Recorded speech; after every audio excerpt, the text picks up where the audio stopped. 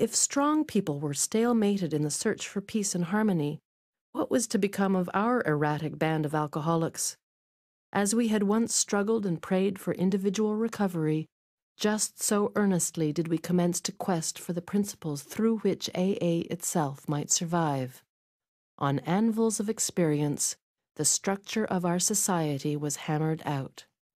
Countless times, in as many cities and hamlets, we reenacted the story of Eddie Rickenbacker and his courageous company when their plane crashed in the Pacific. Like us, they had suddenly found themselves saved from death, but still floating upon a perilous sea. How well they saw that their common welfare came first. None might become selfish of water or bread. Each needed to consider the others, and in abiding faith they knew they must find their real strength. And this they did find, in measure to transcend all the defects of their frail craft, every test of uncertainty, pain, fear, and despair, and even the death of one. Thus has it been with AA. By faith and by works, we have been able to build upon the lessons of an incredible experience. They live today in the 12 traditions of Alcoholics Anonymous, which, God willing, shall sustain us in unity for so long as He may need us.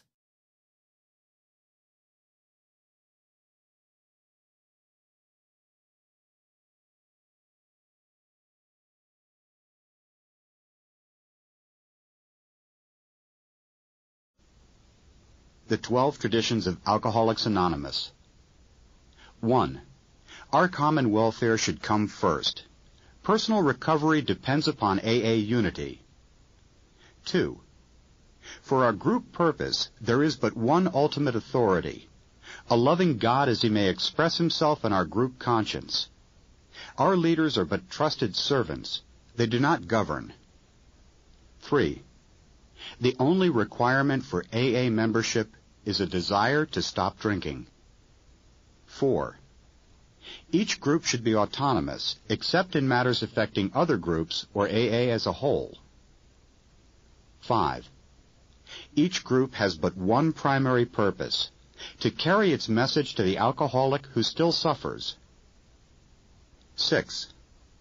An AA group ought never endorse, finance, or lend the AA name to any related facility or outside enterprise, lest problems of money, property, and prestige divert us from our primary purpose. 7. Every AA group ought to be fully self-supporting, declining outside contributions. 8. Alcoholics Anonymous should remain forever non-professional, but our service centers may employ special workers. 9. AA as such ought never be organized, but we may create service boards or committees directly responsible to those they serve. 10. Alcoholics Anonymous has no opinion on outside issues. Hence, the AA name ought never be drawn into public controversy. 11.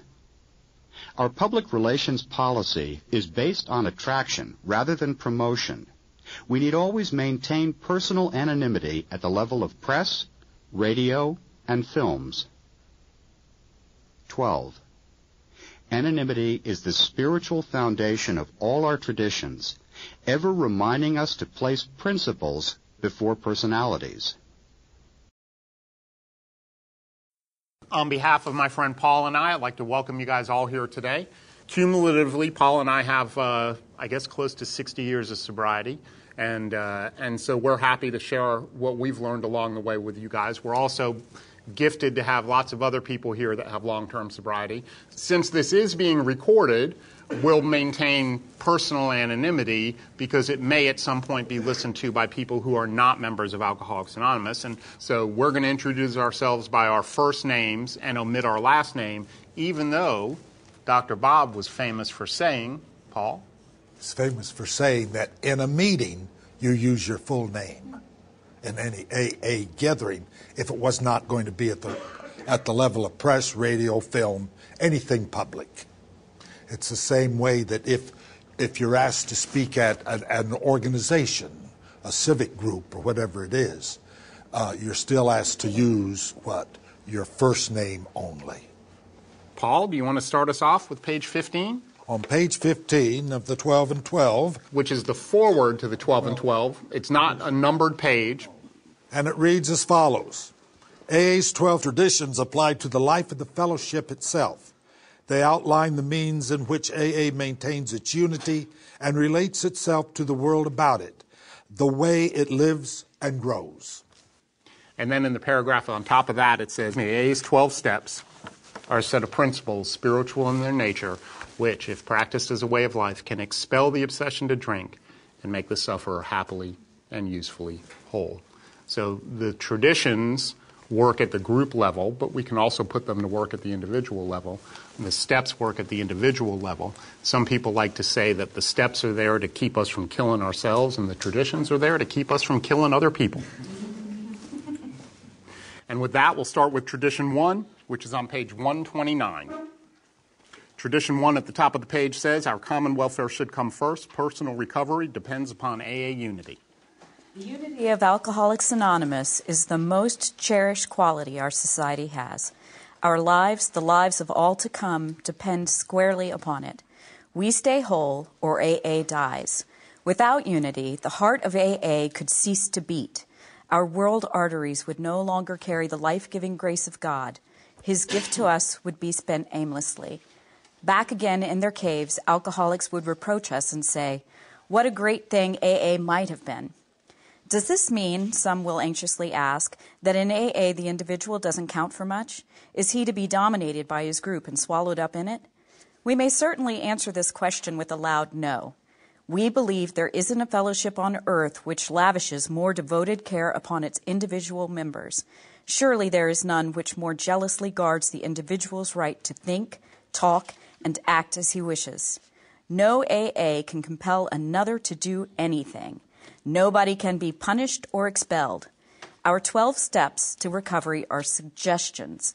The 12 traditions which guarantee AA's unity contain not a single don't. They repeatedly say, we ought, but never, you must. Too many minds, all this liberty for the individual spells sheer anarchy. Every newcomer, every friend who looks at AA for the first time is greatly puzzled. They see liberty verging on license, yet they recognize at once that AA has an irresistible strength of purpose and action. How, they ask, can such a crowd of anarchists function at all? How can they possibly place their common welfare first? What in heaven's name holds them together? Those who look closely soon have the key to this strange paradox. The AA member has to conform to the principles of recovery. His life actually depends upon obedience to spiritual principles. If he deviates too far, the penalty is sure and swift. He sickens and dies. At first he goes along because he must, but later he discovers a way of life he really wants to live. Moreover, he finds he cannot keep this priceless gift unless he gives it away. Neither he nor anybody else can survive unless he carries the AA message. The moment this 12th step work forms a group, another discovery is made, that most individuals cannot recover unless there is a group. Realization dawns that he is but a small part of a great whole, that no personal sacrifice is too great for preservation of the fellowship. He learns that the clamor of desires and ambitions within him must be silenced whenever these could damage the group. It becomes plain that the group must survive or the individual will not. So, at the outset, how best to live and work together as groups became the prime question. In the world about us, we saw personalities destroying whole peoples. The struggle for wealth, power, and prestige was tearing humanity apart as never before. If strong people were stalemated in the search for peace and harmony, what was to become of our erratic band of alcoholics? As we had once struggled and prayed for individual recovery, just so earnestly did we commence to quest for the principles through which AA itself might survive. On anvils of experience, the structure of our society was hammered out.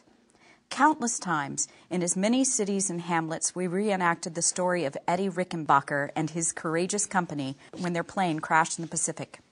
Like us, they had suddenly found themselves saved from death, but still floating upon a perilous sea. How well they saw that their common welfare came first. None might become selfish of water or bread. Each needed to consider the others, and in abiding faith they knew they must find their real strength. And this they did find, in measure to transcend all the defects of their frail craft, every test of uncertainty, pain, fear, and despair, and even the death of one. Thus it has been with AA.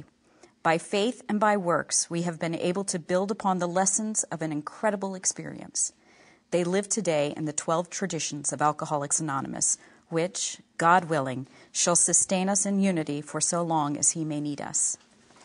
So the first tradition is probably, if you could rank them in order of importance, probably one of the most important traditions. And some of the things we covered, if you'll look back on page 129, just to summarize, the top of page 129, about 4 lines down from the top, it says, without unity, the heart of AA would cease to beat. The world arteries would no longer carry the life-giving grace of God.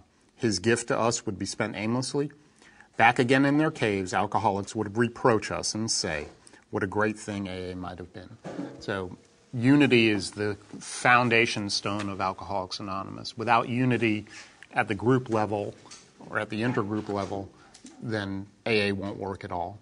And therefore, unity is just as important between each of us as individuals. Obviously, if one of us is at odds with another, either one or both people won't feel comfortable going to meetings, won't feel comfortable with the idea of running into the person that they don't like so much. So somebody's sobriety is at jeopardy at that point.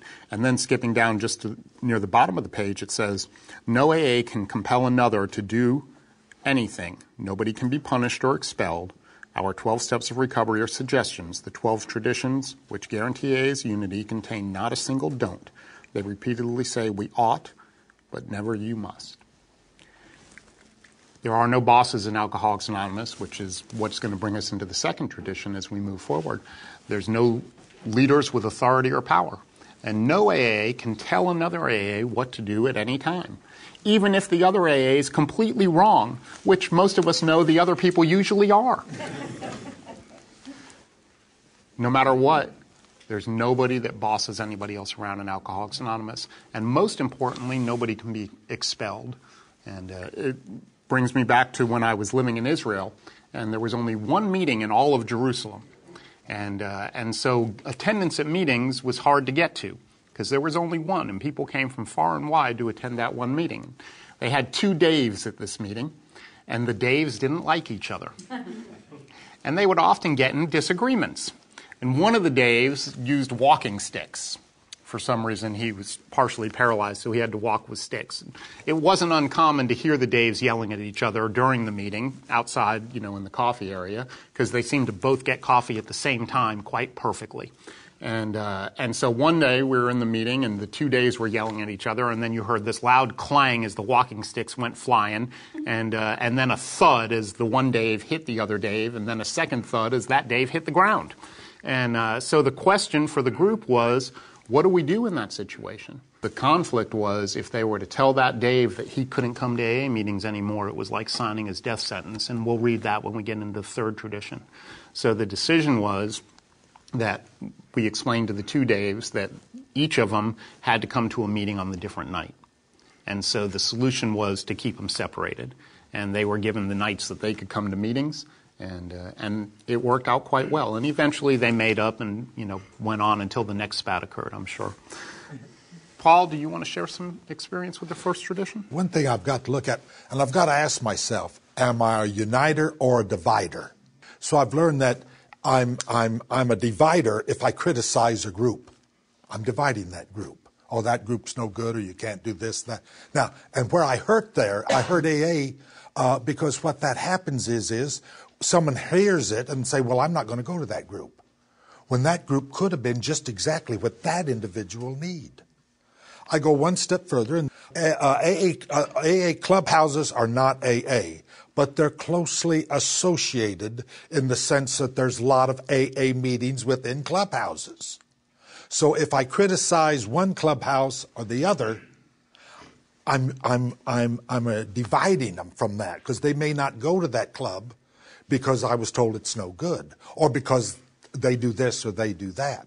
I've been in many AA meetings and clubhouses, but I'm going to talk AA meetings, where they said you can't talk about this, you can't do this, you can't do that. Well, I've gone to them.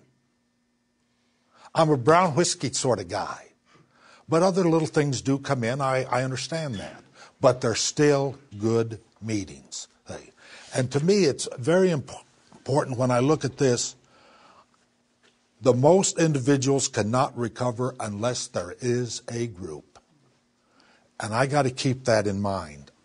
And if it's a group that's always at dissension and this and that, it drives people away. Thank you so much. And if you look in the middle of page 130, just about 5 lines down from the top of the second paragraph there that starts those who look closely, it says, if he deviates too far from the penalty is sure and swift. He sickens and dies. At first he goes along because he must, but later he discovers a way of life he really wants to live.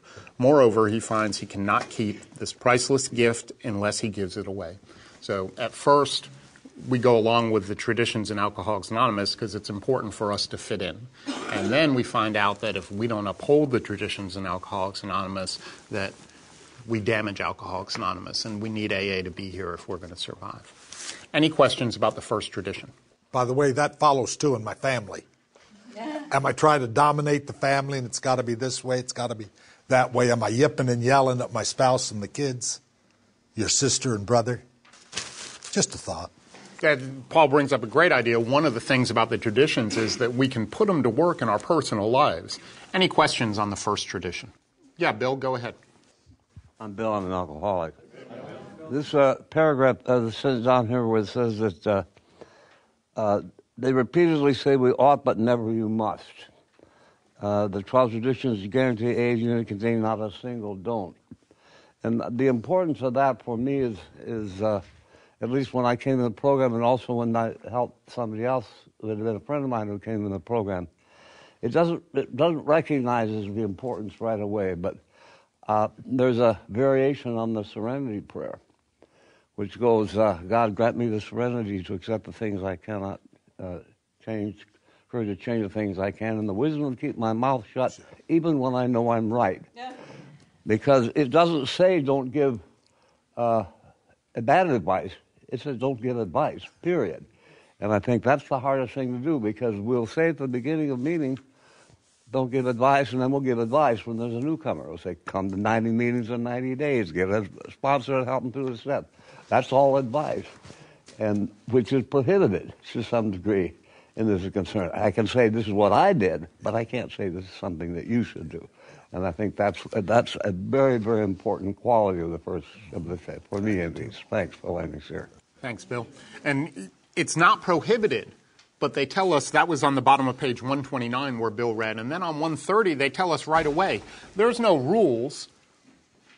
Nobody can tell anybody what to do, but if a person in AA deviates too far from what the directions and the traditions give, they drink.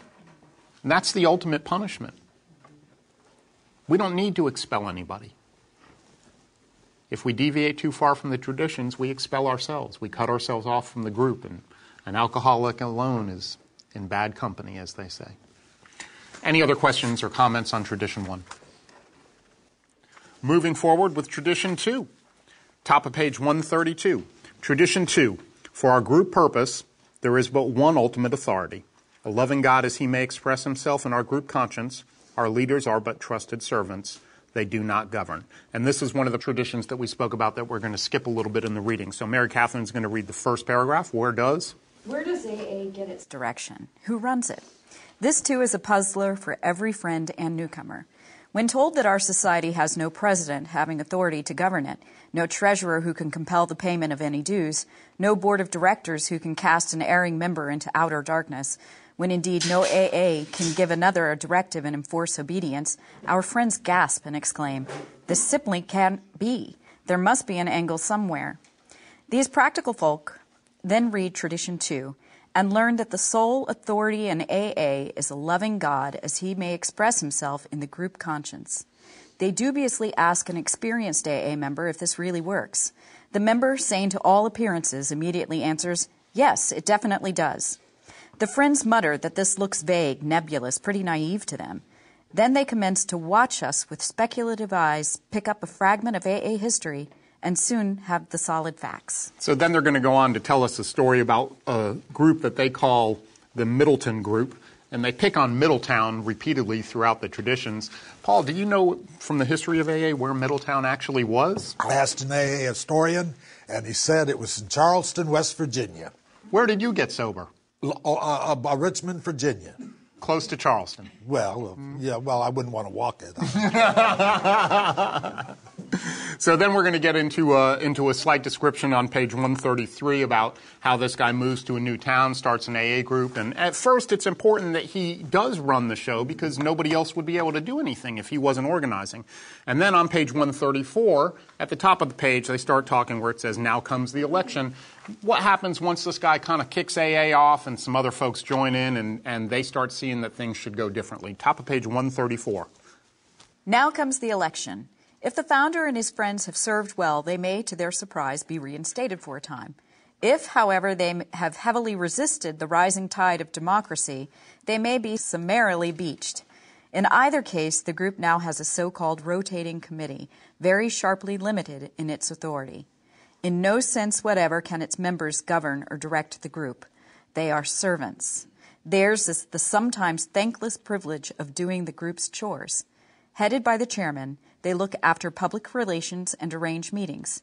Their treasurer, strictly accountable, takes money from the hat that is passed, banks it, pays the rent and other bills, and makes a regular report at business meetings. The secretary sees that literature is on the table, looks after the phone answering service, answers the mail, and sends out notices of meetings. Such are the simple services that enable the group to function. The committee gives no spiritual advice, judges no one's conduct, issues no orders. Every one of them may be promptly eliminated at the next election if they try this. And so they make the belated discovery that they are really servants, not senators. These are universal experiences. Thus, throughout AA does the group conscience decree the terms upon which its leaders shall serve. And anybody who's been in a service position in Alcoholics Anonymous knows there is really no authority involved, and there's a lot of thankless work. And it's the best way to stay sober is to do service work because nobody's going to say thank you. So it's truly the kind of giving that knows no reward.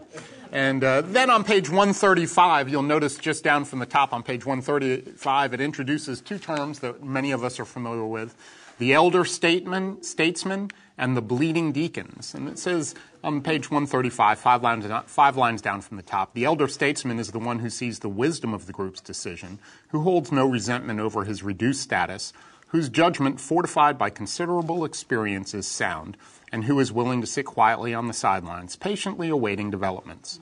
The bleeding deacon is the one who is just as surely convinced that the group cannot get along without him, who constantly connives for re-election to office, and who continues to be consumed with self-pity.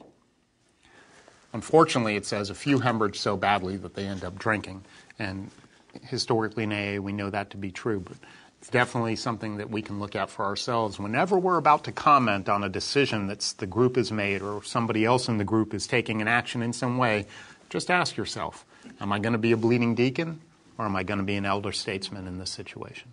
And you don't have to have a lot of time in sobriety to make a choice which path you want to go down. Down to the bottom of page 135, Mary Kathryn's going to start reading when AA was only 3 years old. When AA was only 3 years old, an event occurred demonstrating this principle. One of the first members of AA, entirely contrary to his own desires, was obliged to conform to group opinion. Here's the story in his words. And so one thing you'll notice if you read through the traditions, or as you read through the traditions, is there's a lot of stories in the traditions. And this is really, in a way, speaking to the humility that Bill Wilson had, because most of the stories are embarrassing stories about Bill Wilson. And he put them in here to show that, we learned a lot from my mistakes.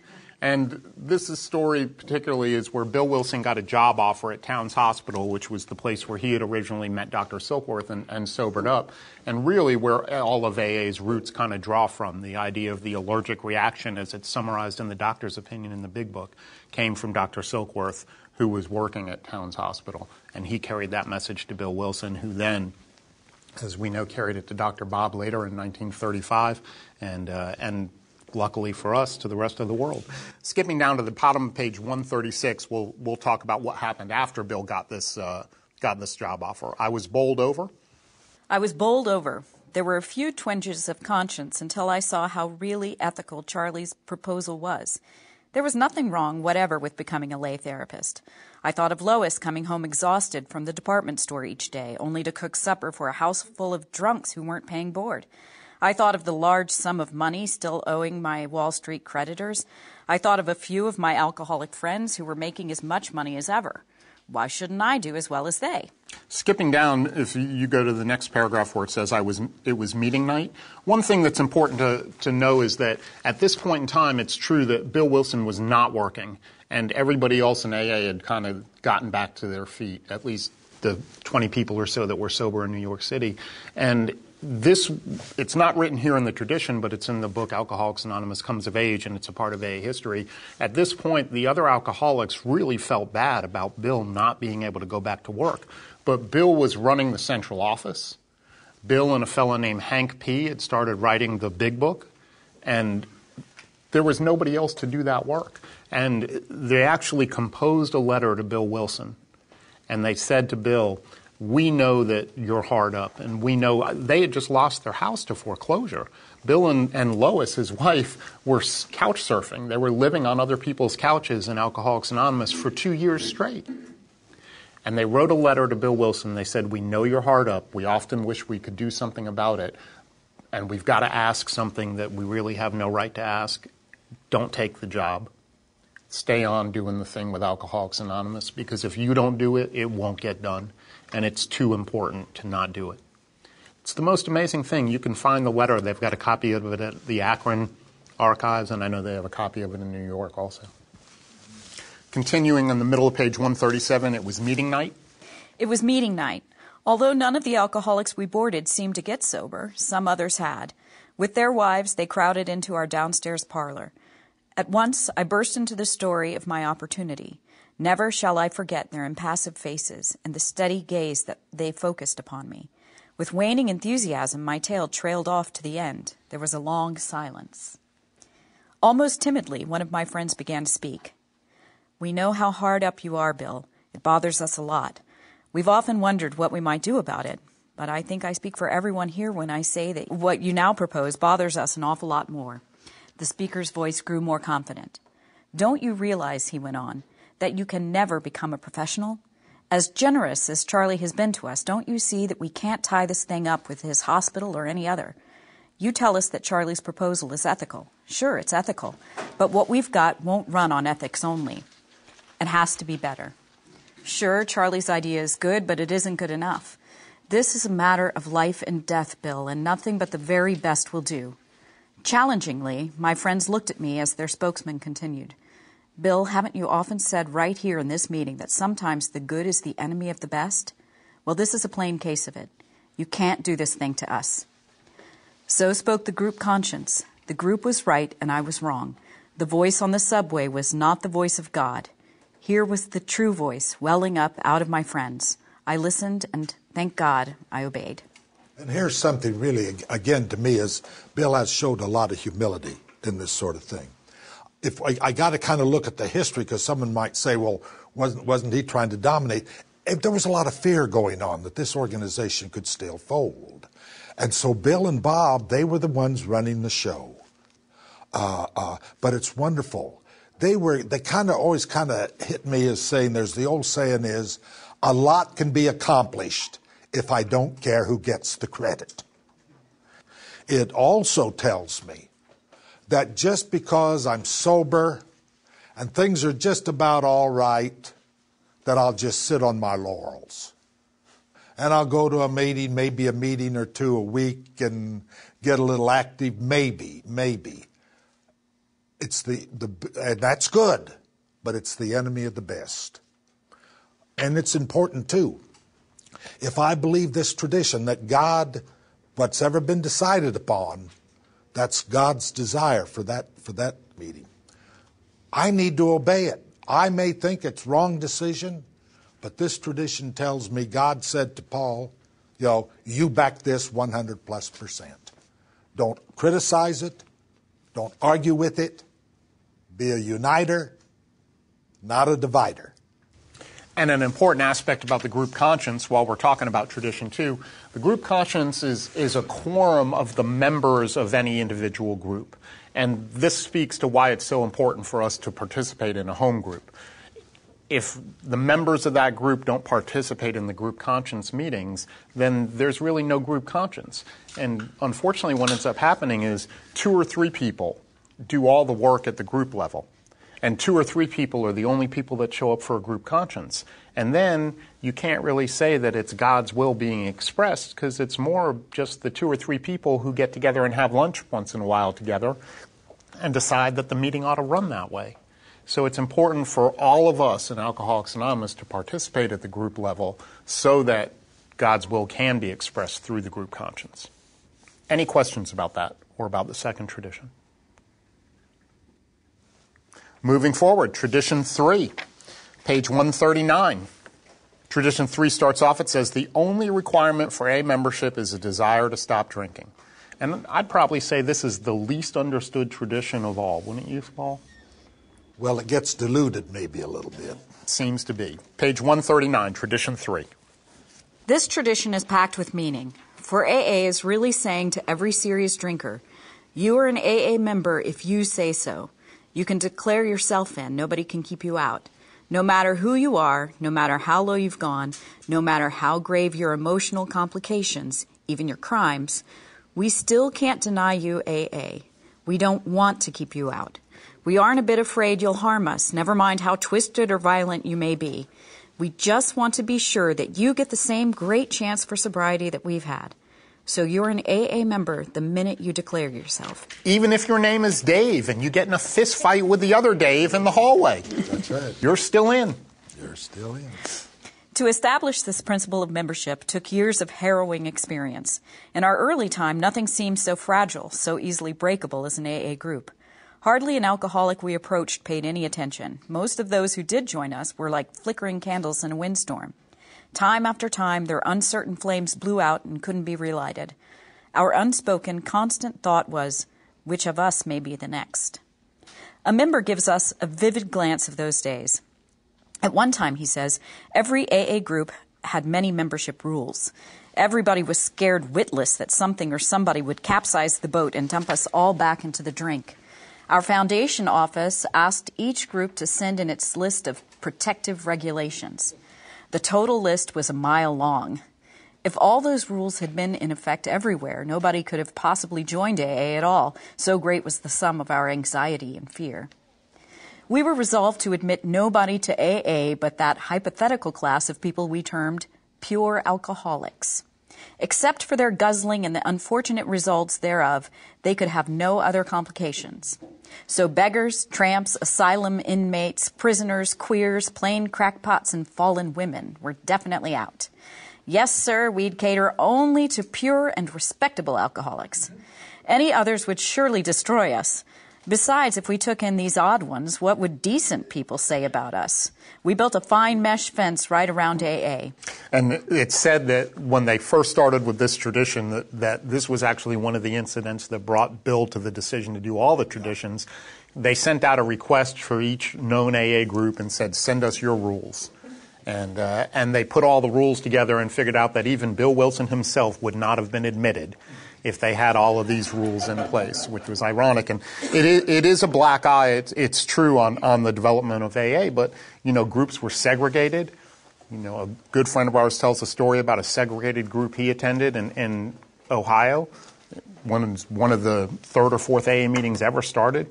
I believe it was in Cleveland or Columbus. And there were segregated meetings. Dr. Bob, it's been said, didn't want to let women in to begin with, because he thought that would be problematic, which, since men are incapable of controlling themselves, you could easily see why. But you would almost think that they would have said, let AA be just for the women, and the men can fend for themselves. They had a lot of rules. And luckily, AA was way ahead of the curve at getting rid of those rules. And AA was far more advanced at integrating both through the different sexes as well as the different races, far more advanced than any other part of society was. Continue reading, please. Middle of page 140. Maybe this sounds comical now. Maybe you think we old-timers were pretty intolerant. But I can tell you there was nothing funny about the situation then. We were grim because we felt our lives and homes were threatened, and this was no laughing matter. Intolerant, you say? Well, we were frightened. Naturally, we began to act like most everybody does when afraid. After all, isn't fear the true basis of intolerance? Yes, we were intolerant. How could we then guess that all those fears were to prove groundless? How could we know that thousands of these sometimes frightening people were to make astonishing recoveries and become our greatest workers and intimate friends? Was it credible that AA was to have a divorce rate far lower than average? Could we then foresee that troublesome people were to become our principal teachers of patience and tolerance? Could any then imagine a society which would include every conceivable kind of character and cut across every barrier of race, creed, politics, and language with ease? Why did AA finally drop all its membership regulations? Why did we leave it to each newcomer to decide himself whether he was an alcoholic and whether he should join us? Why did we dare to say, contrary to the experience of society and government everywhere, that we would neither punish nor deprive any AA of membership, that we must never compel anyone to pay anything, believe anything, or conform to anything? The answer, now seen in Tradition 3, was simplicity itself. At last, experience taught us that to take away any alcoholic's full chance was sometimes to pronounce his death sentence, and often to condemn him to endless misery. Who dared to be judge, jury, and executioner of his own sick brother? And you'll notice in the middle of page 141 at the paragraph that previous to the one we just read, it says the same thing is repeated in the first tradition on the idea of unity, that no AA membership, that we can never compel anyone to pay anything, believe anything, or conform to anything.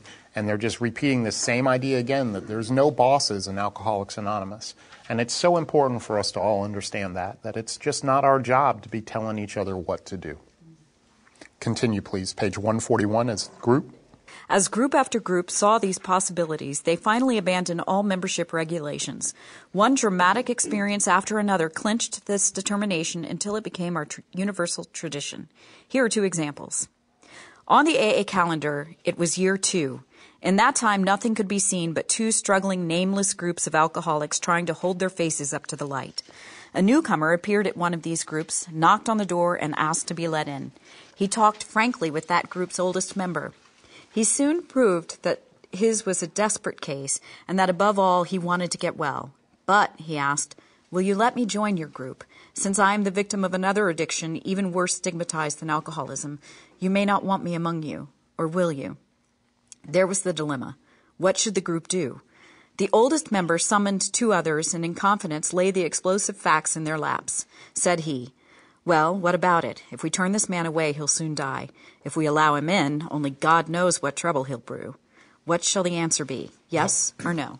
When I asked an AA historian just who this guy was, because it was a gentleman, and he said, well, Paul, it's kind of lost to history. If you ask the Akron people, he was a heroin addict. If you ask the New York people, because that were the two groups, he was a transvestite. But let's read on, because then we see, just because he was that, regardless of what he was, hey, we'll see how great he was within AA. At first, the elders could look only at the objections. We deal, they said, with alcoholics only. Shouldn't we sacrifice this one for the sake of the many? So went the discussion while the newcomer's fate hung in the balance. Then one of the three spoke in a very different voice. What we are really afraid of, he said, is our reputation. We are much more afraid of what people might say than the trouble this strange alcoholic might bring. As we've been talking, 5 short words have been running through my mind. Something keeps repeating to me, what would the master do? Not another word was said. What more indeed could be said? Could I just interject here? Every tradition, like almost every step, talks about one thing predominantly. And I'm not arguing humility is the basis of a lot of things. Fear, fear, fear, fear. And where I got sober, they had a saying. When you're walking through the valley of fear, don't pitch a tent. Move. Do something. Call a sponsor. Just don't pitch a tent. Thank you so much. Bottom of page 142. Overjoyed, the newcomer plunged into 12-step work. Tirelessly, he laid AA's message before scores of people. Since this was a very early group, those scores have since multiplied themselves into thousands. Never did he trouble anyone with his other difficulty. AA had taken its first step in the formation of Tradition 3. Could I just bring this up? And this is where it's just a personal opinion of mine. I can dilute this tradition. Never did he trouble anyone with these other difficulties. And I had some other difficulties, and I go to other 12-step programs for those difficulties. But I leave those there. And while I'm in AA, I show respect for where I'm at, and I talk about my alcoholism.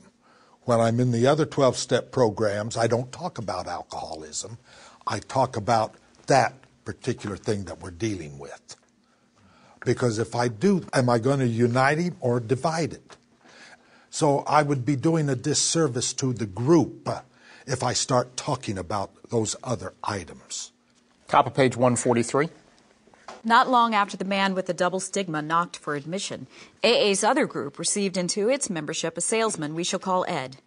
A power driver, this one, and brash as any salesman could possibly be.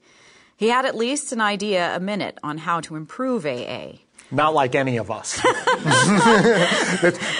the Blasphemer is probably my favorite story in Alcoholics Anonymous. And he sold polish because Hank P.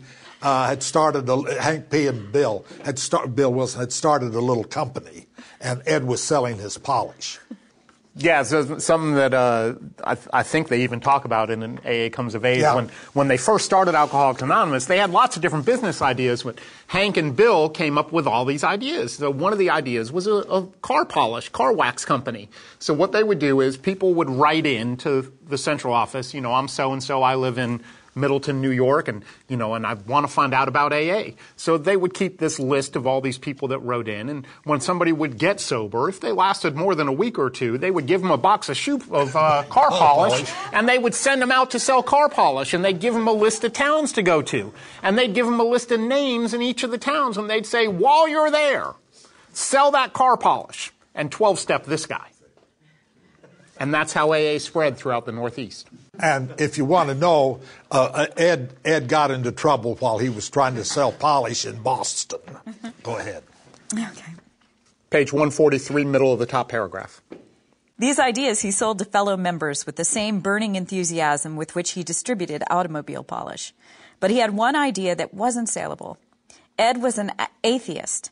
His pet obsession was that AA could get along better without its God nonsense.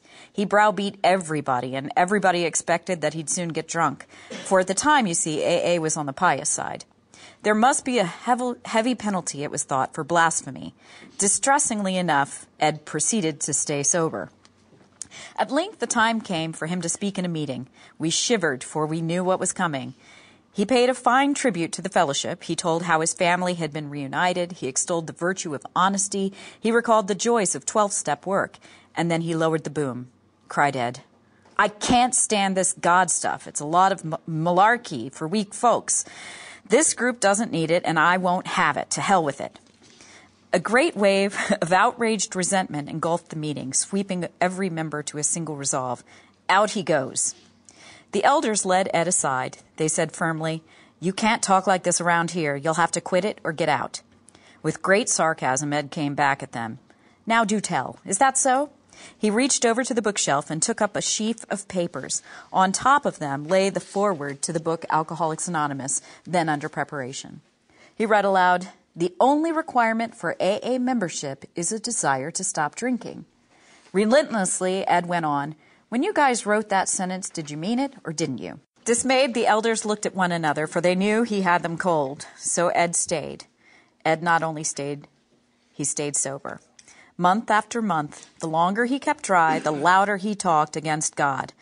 The group was in anguish so deep that all fraternal charity had vanished. When, oh when, groaned members to one another, will that guy get drunk?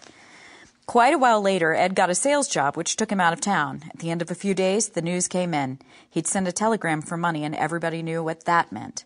Then he got on the phone. In those days, we'd go anywhere on a 12-step job, no matter how unpromising. But this time, nobody stirred. Leave him alone. Let him try it by himself for once. Maybe he'll learn a lesson. About 2 weeks later, Ed stole by night into an AA member's house and, unknown to the family, went to bed. Daylight found the master of the house and another friend drinking their morning coffee. A noise was heard on the stairs. To their consternation, Ed appeared. A quizzical smile on his face, he said, "Have you fellows had your morning meditation?" They quickly sensed that he was quite in earnest. In fragments, his story came out.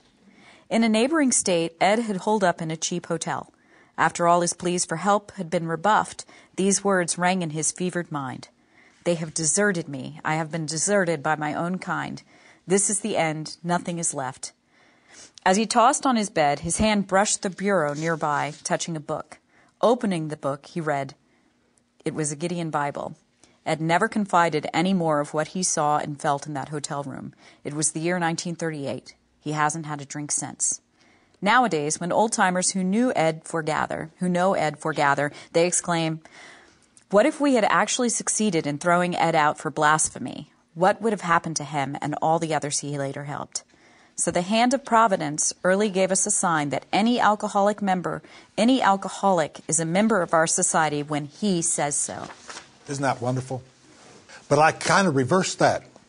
What if they had gone up to Boston to give Ed money and that? Maybe he wouldn't have found a God of his understanding.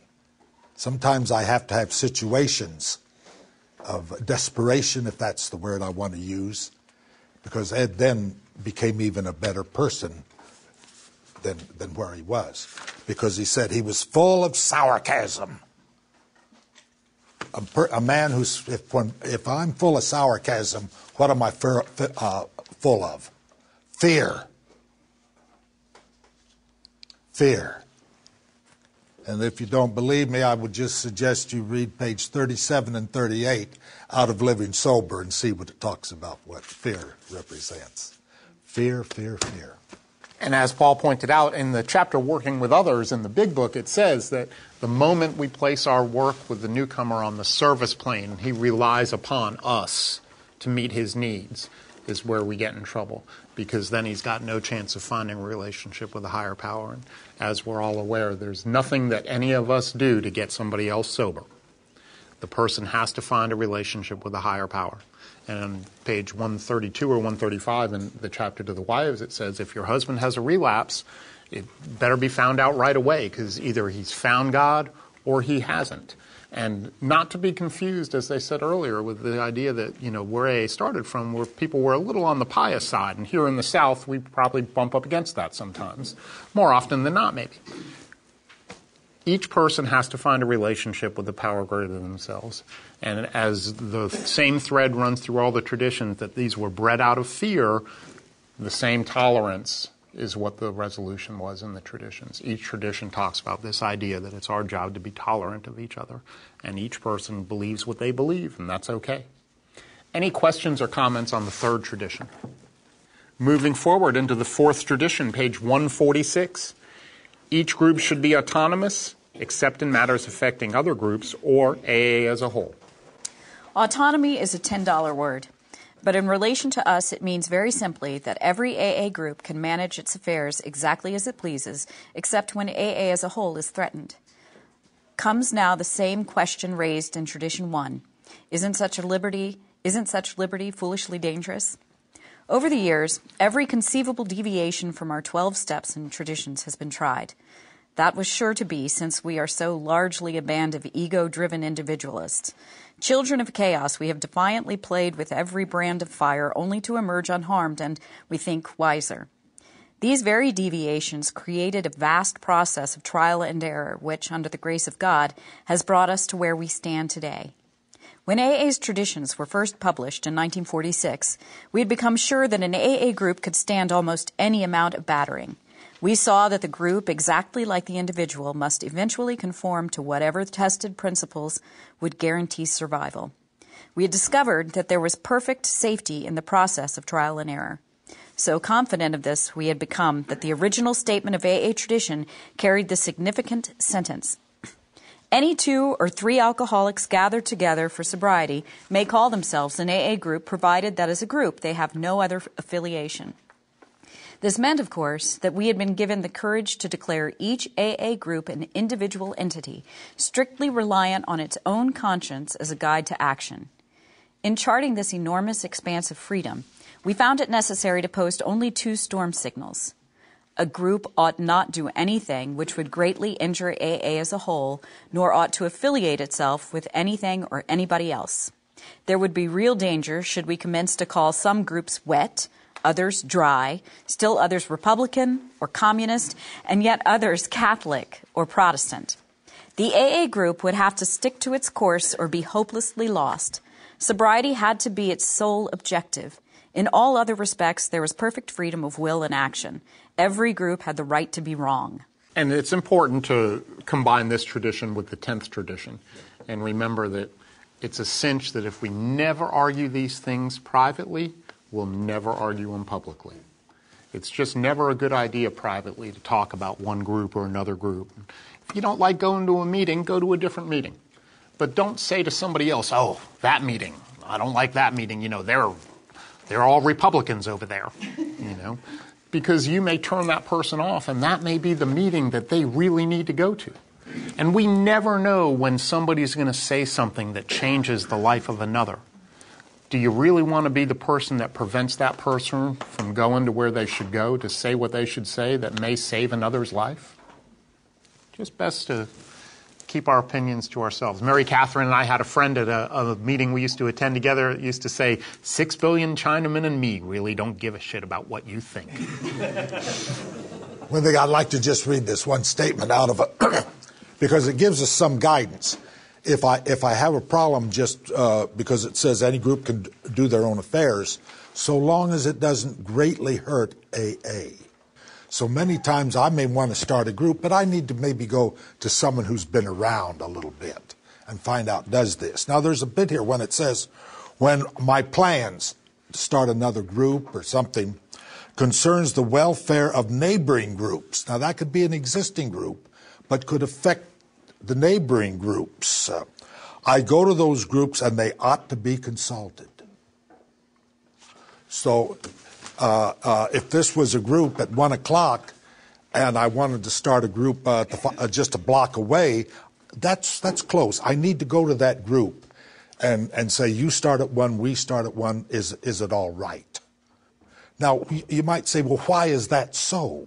Say, well, I can get to a point where I diluted the group so much, we can't be self-supporting. So the groups go out of existence.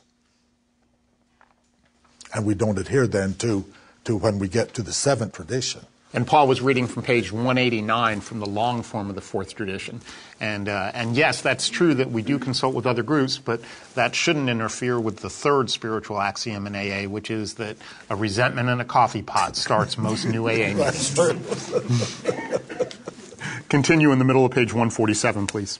When AA was still young, lots of eager groups were forming. In a town we'll call Middleton, a real crackerjack had started up. The townspeople were as hot as firecrackers about it. Stargazing, the elders dreamed of innovations. They figured the town needed a great big alcoholic center, a kind of pilot plant AA groups could duplicate everywhere.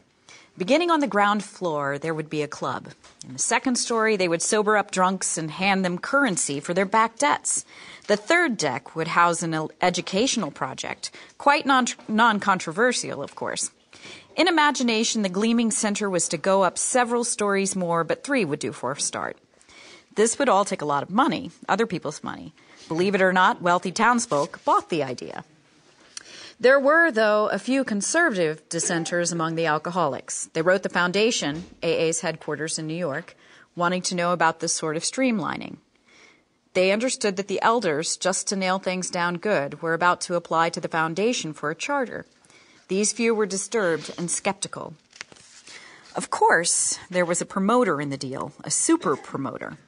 By his eloquence, he allayed all fears despite advice from the foundation that it could issue no charter and that ventures which mix an AA group with medication and education had come to sticky ends elsewhere. To make things safer, the promoter organized 3 corporations and became president of them all. Freshly painted, the new center shone. The warmth of it all spread through town. Soon things began to hum. To ensure foolproof continuous operation, 61 rules and regulations were adopted. But alas, this bright scene was not long in darkening. Confusion replaced serenity. It was found that some drunks yearned for education, but doubted if they were alcoholics. The personality defects of others could be cured, maybe with a loan. Some were club-minded, but it was just a question of taking care of the lonely heart. We've all met those folks. We've all been those folks. Sometimes the swarming applicants would go for all 3 floors. Some would start at the top and come through to the bottom, becoming club members. Others started in the club, pitched a binge, were hospitalized, then graduated to education on the 3rd floor. It was a beehive of activity, all right, but unlike a beehive, it was confusion compounded. An AA group as such simply couldn't handle this sort of project. All too late, that was discovered. Then came the inevitable explosion, something like the day the boiler burst in Wombley's clapboard factory. A chill choke damp of fear and frustration fell over the group. And now's where we get the introduction of the famous Rule 62 that I'm sure we're all familiar with. When that lifted, a wonderful thing had happened. The head promoter wrote the foundation office. He said he wished he'd paid some attention to AA experience. Then he did something else that was to become an AA classic. It all went on a little card about golf score size. The cover read, Middleton Group Number 1, Rule Number 62. Once the card was unfolded, a single pungent sentence leaped to the eye. Don't take yourself too damn seriously. Thus, it was that under Tradition 4, an AA group had exercised its right to be wrong. Moreover, it had performed a great service for Alcoholics Anonymous because it had been humbly willing to apply the lessons it learned. It had picked itself up with a laugh and gone on to better things. Even the chief architect, standing in the ruins of his dream, could laugh at himself. And that is the very acme of humility. I know this is going to be other ways, but if you look at the schedule in the Atlanta office there, it says what AA does not do. And it's important. I'm talking about the AA group does not do. We're not a financial organization. I'm not going to read them all, but we do not furnish motivative seminars and require people to come into AA. We do not start religious or spiritual organizations. We do not have bake sales or garage sales to say this is AA to make money. It's not bad to kind of look at what AA does not do. The individual may do some of that. AA doesn't lend money. AA doesn't provide a place for you to stay. AA doesn't take your paycheck and say, we're going to help other ones live that way. We're going to pass this money for those that are less fortunate on the money. And and we have to have those rules for good purpose. Because if I heard Smitty, that was Dr. Bob's son, talk about some of this AA groups were getting involved in. And it hurt AA. Because people were confused. Were we AA or were we something else? It's also important to remember that this tradition applies directly into our day-to-day lives and how we interact with each other in Alcoholics Anonymous and with our sponsees in particularly. My sponsor pointed out when I was very young in sobriety that if you weren't very good at managing your own life, what makes you think you're qualified to manage the lives of others? And sometimes in Alcoholics Anonymous, there's a lot of people that have lots of opinions about how other people should be doing things. Sometimes, even those may seem shocking, some of us can be a little on the controlling side. I know, shocking. It's not our job to manage our friends' money. It's not our job to manage other people's sobriety. If you're sponsoring someone, it's not your job to manage their life. Suggest that they find a relationship with a higher power just like you did. That's going to be their solution. Moving forward, Tradition 5, page 150. Top of the page, each group has but one primary purpose, to carry its message to the alcoholic who still suffers. Shoemaker, stick to thy last. Better do one thing supremely well than many badly.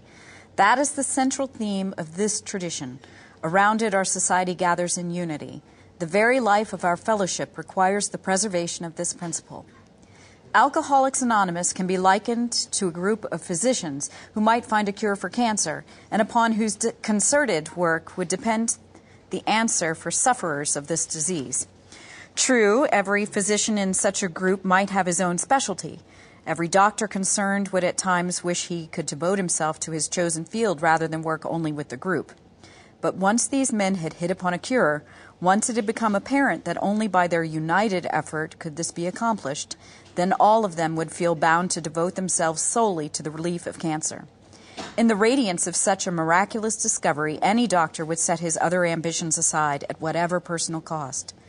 Just as firmly bound by obligation are the members of Alcoholics Anonymous, who have demonstrated that they can help problem drinkers as others seldom can. The unique ability of each AA to identify himself with and bring recovery to the newcomer in no way depends upon his learning, eloquence, or on any special individual skills. The only thing that matters is that he is an alcoholic who has found a key to sobriety. These legacies of suffering and of recovery are easily passed among alcoholics, one to the other. This is our gift from God, and its bestowal upon others like us is the one aim that today animates AAs all around the globe. And it's important to understand that there are no skill sets that make one person better at 12-step work than another. We're all qualified to do 12-step work, every single one of us. The reason why we do the 12-step work is it's our mission. It's what we're given to do. We've been given this message freely, and we carry it freely to others. And all of us are qualified to do 12-step work. No amount of sobriety required. If I had trouble with whiskey, then I can carry that message like no one else can. What about vodka? What if you're Oh, I never sank so low as to drink vodka. Yeah.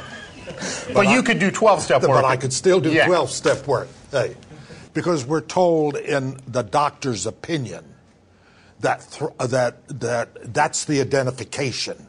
And without that identification, it doesn't ring bell. What made Dr. Bob listen and said, oh my God, what did he say? I'm talking to a man who knew what he was talking about. And it went from the intellect into the gut. The intellect's fine. I do better when I know better, but I got to get it in my gut.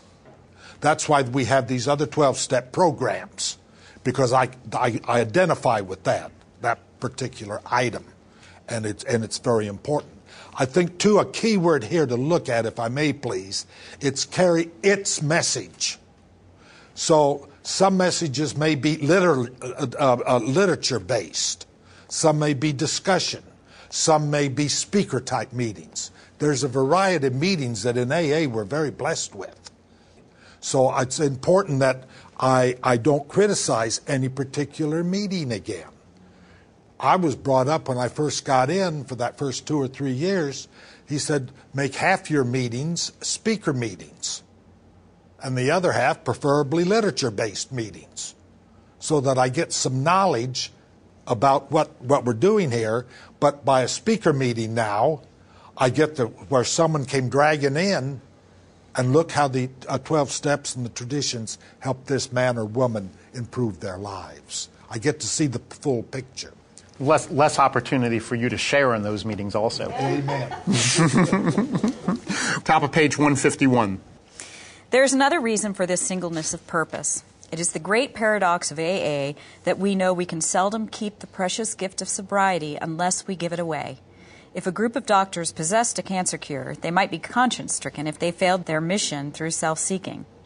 Yet such a failure wouldn't jeopardize their personal survival. For us, if we neglect those who are still sick, there is unremitting danger to our own lives and sanity. Under these compulsions of self-preservation, duty, and love, it is not strange that our society has concluded that it has but one high mission, to carry the AA message to those who don't know there's a way out. Highlighting the wisdom of AA's single purpose, a member tells this story. Restless one day, I felt I'd better do some 12-step work. Maybe I should take out some insurance against a slip. But first, I'd have to find a drunk to work on. So I hopped the subway to Town's hospital, where I asked Dr. Silkworth if he had a prospect. Nothing too promising, the little doc said. There's just one chap on the 3rd floor who might be a possibility, but he's an awfully tough Irishman. I never saw a man so obstinate. He shouts that if his partner would treat him better and his wife would leave him alone, he'd soon solve his alcohol problem. He's had a bad case of DTs, he's pretty foggy, and he's very suspicious of everybody. Doesn't sound too good, does it? But working with him may do something for you, so why don't you have a go at it? I was soon sitting beside a big hulk of a man, decidedly unfriendly. He stared at me out of eyes which were slits in his red and swollen face. I had to agree with the doctor. He certainly didn't look good. But I told him my own story. I explained what a wonderful fellowship we had, how well we understood each other. I bore down hard on the hopelessness of the drunk's dilemma. I insisted that few drunks could ever get well on their own steam, but that in our groups we could do together what we could not do separately. He interrupted to scoff at this and asserted he'd fix his wife, his partner, and his alcoholism by himself. Sarcastically, he asked, "How much does your scheme cost?" I was thankful I could tell him nothing at all. His next question, "What are you getting out of it?" Of course, my answer was my own sobriety and a mighty happy life. Still dubious, he demanded, "Do you really mean the only reason you are here is to try and help me and to help yourself?" "Yes," I said, "that's absolutely all there is to it. There's no angle." Then, hesitantly, I ventured to talk about the spiritual side of our program. What a freeze that drunk gave me. I'd no sooner got the word spiritual out of my mouth than he pounced. "Oh," he said, "now I get it. You're proselytizing. You're proselyting for some damn religious sect or another. Where do you get that no-angle stuff? I belong to a great church that means everything to me. You've got a nerve to come in here talking religion." Thank heaven I came up with the right answer for that one. It was based foursquare on the single purpose of AA. "You have faith," I said, "perhaps far deeper faith than mine. No doubt you're better taught in religious matters than I. So I can't tell you anything about religion. I don't even want to try. I'll bet, too, that you could give me a letter-perfect definition of humility. But from what you've told me about yourself and your problems, and how you propose to lick them, I think I know what's wrong." "Okay," he said, "give me the business." "Well," said I think you're just a conceited Irishman who thinks he can run the whole show." This really shocked him. But as he calmed down, he began to listen while I tried to show him that humility was the main key to sobriety. Finally, he saw that I wasn't attempting to change his religious views, that I wanted him to find the grace in his own religion that would aid his recovery. From there on, we got along fine. "Now," concludes this old-timer, "suppose I'd been obliged to talk to this man on religious grounds. Suppose my answer had to be that AA needed a lot of money, that AA went in for education, hospitals, and rehabilitation. Suppose I'd suggested that I'd take a hand in his domestic and business affairs. Where would we have wound up? No place, of course. Years later, this tough Irish customer liked to say, 'My sponsor sold me on one idea, and that was sobriety. At the time, I couldn't have bought anything else.'" Bill call it our high mission. Our high mission. And then, to me, that's an important thing to understand. It's a high mission with me. AA is an avocation, not a vocation. That's true. But I have a high mission. I have a duty. I have a responsibility to carry that mission and to pass it on.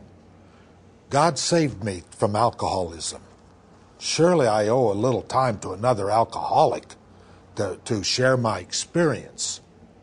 And then he goes on to say, but no group that in our groups we could get together, we can do as a group what we can't do separately. And again, I carry the message.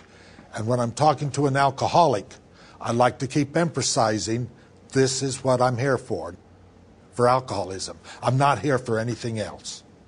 I may fancy myself as an expert in a lot of things, which I'm absolutely not, but that big shotism creeps in. I've got to stick to what I know, and I know really, really good. I know how to drink whiskey, and I know now a way to relieve that obsession from the bottle. And Paul mentioned on page 180 or 181 in the big book where Dr. Bob tells a story, and he says that when he met Bill Wilson, that he was the first living human being with whom he had spoke who knew anything about alcoholism from his experience. And that's the message that we try to carry through the fifth tradition in each group. And each meeting that we attend, we remember that there's one purpose that we have. That's to help the still suffering alcoholic. The still suffering alcoholic isn't me because I'm disappointed, upset, disillusioned, or whatever the case may be. The still suffering alcoholic is the person who can't stop drinking. Now I think we've reached the second spiritual axiom. Unless somebody's got a comment or a question on the fifth tradition, please, Smitty. I'm Smitty. I'm an alcoholic. Smitty? A few years ago, I had an opportunity to share with a family friend my alcoholism and my subsequent recovery. And he was having some real hard times with alcoholism. And as much as I wanted to share with him about my recovery and just how I knew AA could really help him, it wasn't until I got him to an AA meeting. You know, I took him to an AA meeting, and he was just blown away by the hospitality, if you want to call it that, the AA clubhouse, and the people who came with no agenda. He wasn't pressured. He wasn't, and he was allowed to talk at his own pace.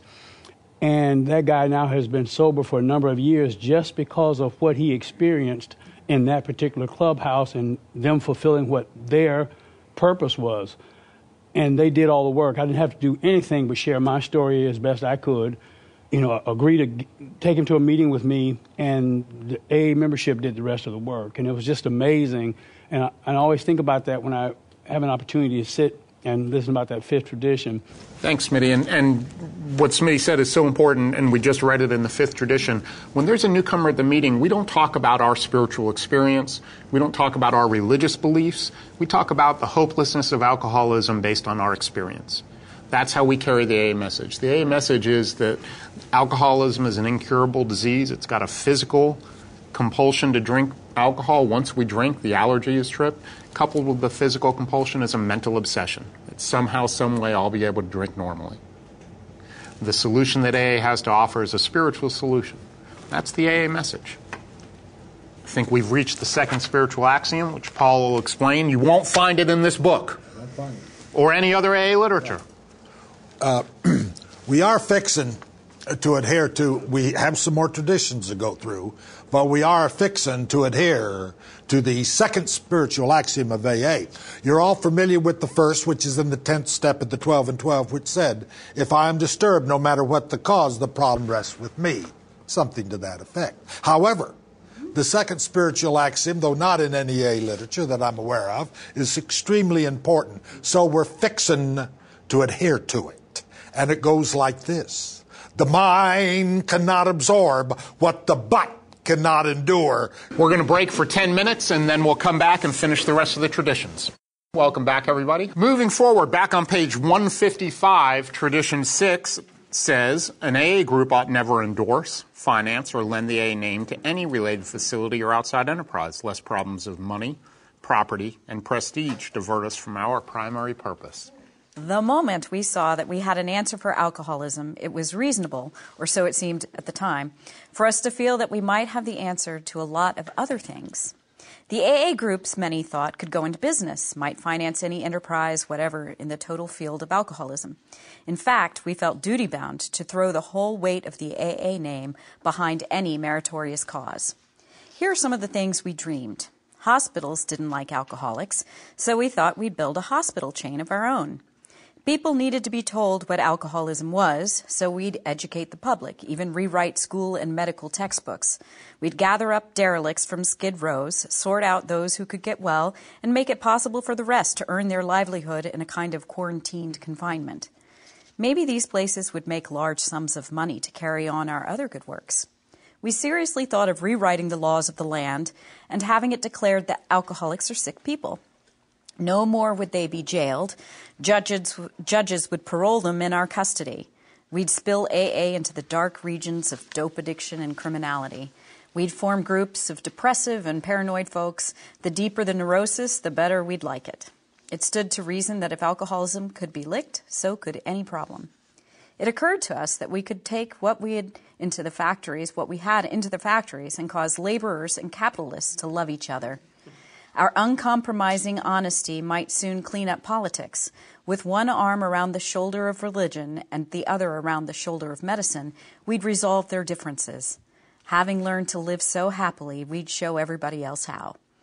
Why, we thought our Society of Alcoholics Anonymous might prove to be the spearhead of a new spiritual advance. We might transform the world. Yes, we of AA did dream those dreams. How natural that was, since most alcoholics are bankrupt idealists. Nearly every one of us had wished to do great good, perform great deeds, and embody great ideals. We are all perfectionists who, failing perfection, have gone to the other extreme and settled for the bottle and the blackout. Providence, through AA, had brought us within reach of our highest expectations, so why shouldn't we share our way of life with everyone? Whereupon we tried AA hospitals. They all bogged down because you cannot put an AA group into business. Too many busybody cooks spoil the broth. AA groups had their fling at education, and when they began to publicly whoop up the merits of this or that brand, people became confused. Did AA fix drunks, or was it an educational project? Was AA spiritual, or was it medical? Was it a reform movement? In consternation, we saw ourselves getting married to all kinds of enterprises, some good and some not so good. Watching alcoholics committed willy-nilly to prisons or asylums, we began to cry, "There ought to be a law." AAs commenced to thump tables in legislative committee rooms and agitated for legal reform. That made good newspaper copy, but little else. We saw we'd soon be mired in politics. Even inside AA, we found it imperative to remove the AA name from clubs and 12-step houses. The clubhouses are independent organizations. They're not affiliated in any way with Alcoholics Anonymous. However, it's suggested to the clubhouses that they try to conform to the spirit of the traditions, and the closer they conform to the spirit of the traditions, the less friction or less chance there is for friction between the clubhouse and the AA group itself. But each meeting at a clubhouse is an independent AA group. So, for instance, here in Atlanta, we've got the Triangle Club. And the Triangle Club has a 7:30 a.m. meeting. Then there's a noon meeting. Then there's a 4 o'clock meeting. There's a 5:45 meeting. Then you've got the 8 o'clock meeting. And even though all those groups may refer to themselves at the Triangle Club, they're independent groups. They have a group conscience. They all run. They do their own things. The club itself runs its own business. It collects rent from the groups. The meetings are there. They're not affiliated with the club. Because what can happen then, a club can kick you out of the premises. It happened about a year ago when the gentleman was kicked out, and I heard someone was kicked out of a club. He told me why, and I thought, well, I can understand. But he thought that was AA, and it violated the traditions. In AA history, before AA was organized, about 100 years before AA started, there was a group called the Washingtonian Society, which we'll talk about. The Washingtonian Society had a solution for alcoholism. They had 100,000 plus members, but they got sidetracked by abolition to start with, and then they moved on to start trying to fight for prohibition. And unfortunately, it went by the wayside. Just 50 years after they were gone, they were all but forgot. And when Alcoholics Anonymous started, nobody even said, oh, you know, that's like the Washingtonian group, because nobody knew about them. They got that sidetracked. Continue, please. Middle of page 157. These adventures implanted a deep-rooted conviction that in no circumstances could we endorse any related enterprises, no matter how good. We of Alcoholics Anonymous could not be all things to all men, nor should we try. Years ago, this principle of no endorsement was put to a vital test. Some of the great distilling companies proposed to go into the field of alcohol education. It would be a good thing, they believed, for the liquor trade to show a sense of public responsibility. They wanted to say that liquor should be enjoyed, not misused. Hard drinkers ought to slow down, and problem drinkers, alcoholics, should not drink at all. In one of their trade associations, the question arose of just how this campaign should be handled. Of course, they would use the resources of radio, press, and films to make their point. But what kind of person should have the job? They immediately thought of Alcoholics Anonymous. If they could find a good public relations man in our ranks, why wouldn't he be ideal? He'd certainly know the problem. His connection with AA would be valuable because the fellowship stood high in public favor and hadn't an enemy in the world. Soon they'd spotted their man, an AA with the necessary experience. Straight away he appeared at New York's AA headquarters asking, "Is there anything in our tradition that suggests I shouldn't take a job like this one? The kind of education seems good to me, and it is not too controversial. Do you headquarters folks see any bugs in it?" At first glance, it did look like a good thing. Then doubt crept in. The association wanted to use our member's full name in all its advertising. He was to be described both as its director of publicity and as a member of Alcoholics Anonymous. Of course, there couldn't be the slightest objection if such an association hired an AA member solely because of his public relations ability and his knowledge of alcoholism. But that wasn't the whole story. For in this case, not only was an AA member to break his anonymity at a public level, he was to link the name Alcoholics Anonymous to this particular educational project in the minds of millions. It would be bound to appear that AA was now backing education, liquor trade association style.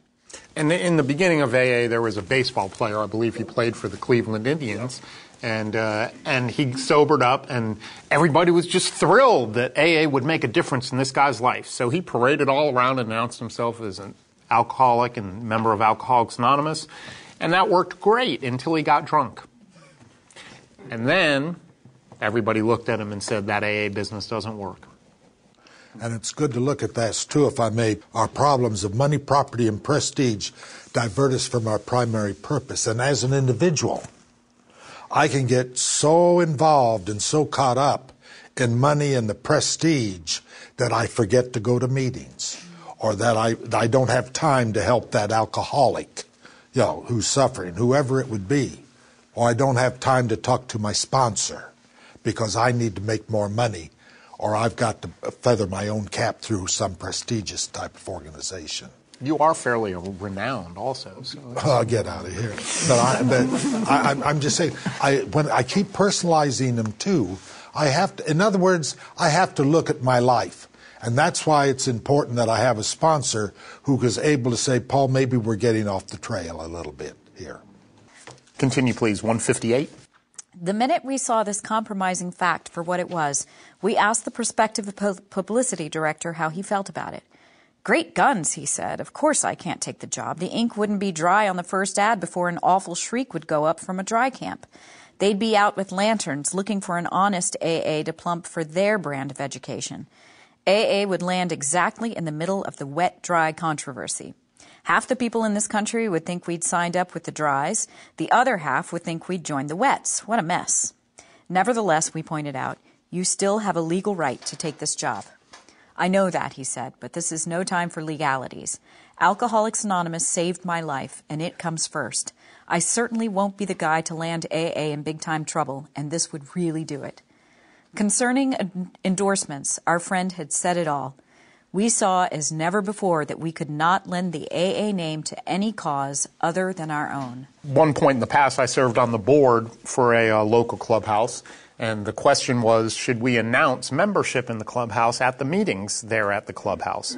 Because if we could draw membership up at this clubhouse, then the club itself would be able to better subsidize its operating expenses through membership. More money in the basket would go up the ladder to AA. It just seemed to really be a great idea. But some people had doubts, so we wrote the central office, general service office rather, in New York City. And to note, New York City isn't Mecca. They're not in charge. They just happen to be the guys that know the most. So we wrote them, asked them what they thought about the idea, and they wrote back. And whenever you write the general service office, they'll start their letter and return to you with the statement. Of course, you're free to do whatever you'd like. But AA experience shows you should know that when your sponsor starts off saying like that, that's because what you're thinking of doing is wrong. So they said AA experience shows that it's best not to endorse any related issue, no matter what, no matter how good the cause. And they said something very important. They said, if you're going to allow, or the meeting itself, the group is going to allow you to announce the AA clubhouse there, they have to allow anybody else to announce any other enterprise, whether they agree with it or not. If a group met at a church, they would have to make the church announcements, which obviously that would be a conflict of interest for us. So no outside issues, no matter how good they are, come to bear in Alcoholics Anonymous. The good can be the enemy of the best. I don't want to forget that. Any questions or comments on the sixth tradition? Moving forward into the seventh tradition on page 160. Every AA group ought to be fully self-supporting, declining outside contributions. And the folks in New York, when I was at the Southeast Regional Workshop, the folks from New York came down and they said the basket is the only place in Alcoholics Anonymous where we think money and spirituality can mix. Because it's truly giving when you put your money in the basket. You don't know where it's going to go and who it's going to help. So there's very little ego involved in it. Tradition 7, page 160. Self-supporting alcoholics? Who ever heard of such a thing? Yet we find that's what we have to be. This principle is telling evidence of the profound change that AA has wrought in all of us. Everybody knows that active alcoholics scream that they have no troubles money can't cure. Always we've had our hands out. Time out of mind, we've been dependent upon somebody, usually money-wise. When a society composed entirely of alcoholics says it's going to pay its bills, that's really news. Probably no AA tradition had the labor pains this one did. In early times, we were all broke. When you add to this the habitual supposition that people ought to give money to alcoholics trying to stay sober, it can be understood why we thought we deserved a pile of folding money. What great things AA would be able to do with it. But oddly enough, people who had money thought otherwise. They figured that it was high time we now, sober, paid our own way. So our fellowship stayed poor because it had to. And in the beginning of AA, the Rockefeller family took an interest in Alcoholics Anonymous because they saw it really making a difference, and they were philanthropists. So they had a dinner for AA where Bill Wilson and a couple of the other original members went and told their stories, and you could call it the grace of God or just plain good fortune. But what the Rockefeller advisor who followed Bill Wilson around for a short period of time came back and reported was that if we give these people money, it'll ruin them. So instead of giving AA a bunch of money, what they decided to do was give a small monthly stipend. But that was it. That was the genius of the seventh tradition and where it started to come from. Bottom of page 160. There was another reason for our collective poverty. It was soon apparent that while alcoholics would spend lavishly on 12-step cases, they had a terrific aversion to dropping money into a meeting place hat for group purposes. We were astounded to find that we were as tight as the bark on a tree. So AA, the movement, started and stayed broke while its individual members waxed prosperous. Alcoholics are certainly all-or-nothing people. Our reactions to money prove this. As AA emerged from its infancy into adolescence, we swung from the idea that we needed vast sums of money to the notion that AA shouldn't have any. On every lip were the words, "You can't mix AA and money. We shall have to separate the spiritual from the material." We took this violent new tack because here and there members had tried to make money out of their AA connections, and we feared we'd be exploited. Now and then, grateful benefactors had endowed clubhouses, and as a result, there was sometimes outside interference in our affairs. We had been presented with a hospital, and almost immediately the donor's son became its principal patient and would-be manager. One AA group was given $5,000 to do with it what it would. The hassle over that chunk of money played havoc for years. Frightened by these complications, some groups refused to have a cent in their treasuries. Despite these misgivings, we had to recognize the fact that AA had to function. Meeting places cost something. To save whole areas from turmoil, small offices had to be set up, telephones installed, and a few full-time secretaries hired. Over many protests, these things were accomplished. We saw that if it weren't, the man coming in the door couldn't get a break. These simple services would require small sums of money, which we could and would pay ourselves. At last, the pendulum stopped swinging and pointed straight at Tradition 7 as it reads today. In this connection, Bill likes to tell the following pointed story. He explains that when Jack Alexander's Saturday Evening Post piece broke in 1941, thousands of frantic letters from distraught alcoholics and their families hit the Foundation letterbox in New York. Our office staff, Bill says, consisted of 2 people, one devoted secretary and myself. How could this landslide of appeals be met?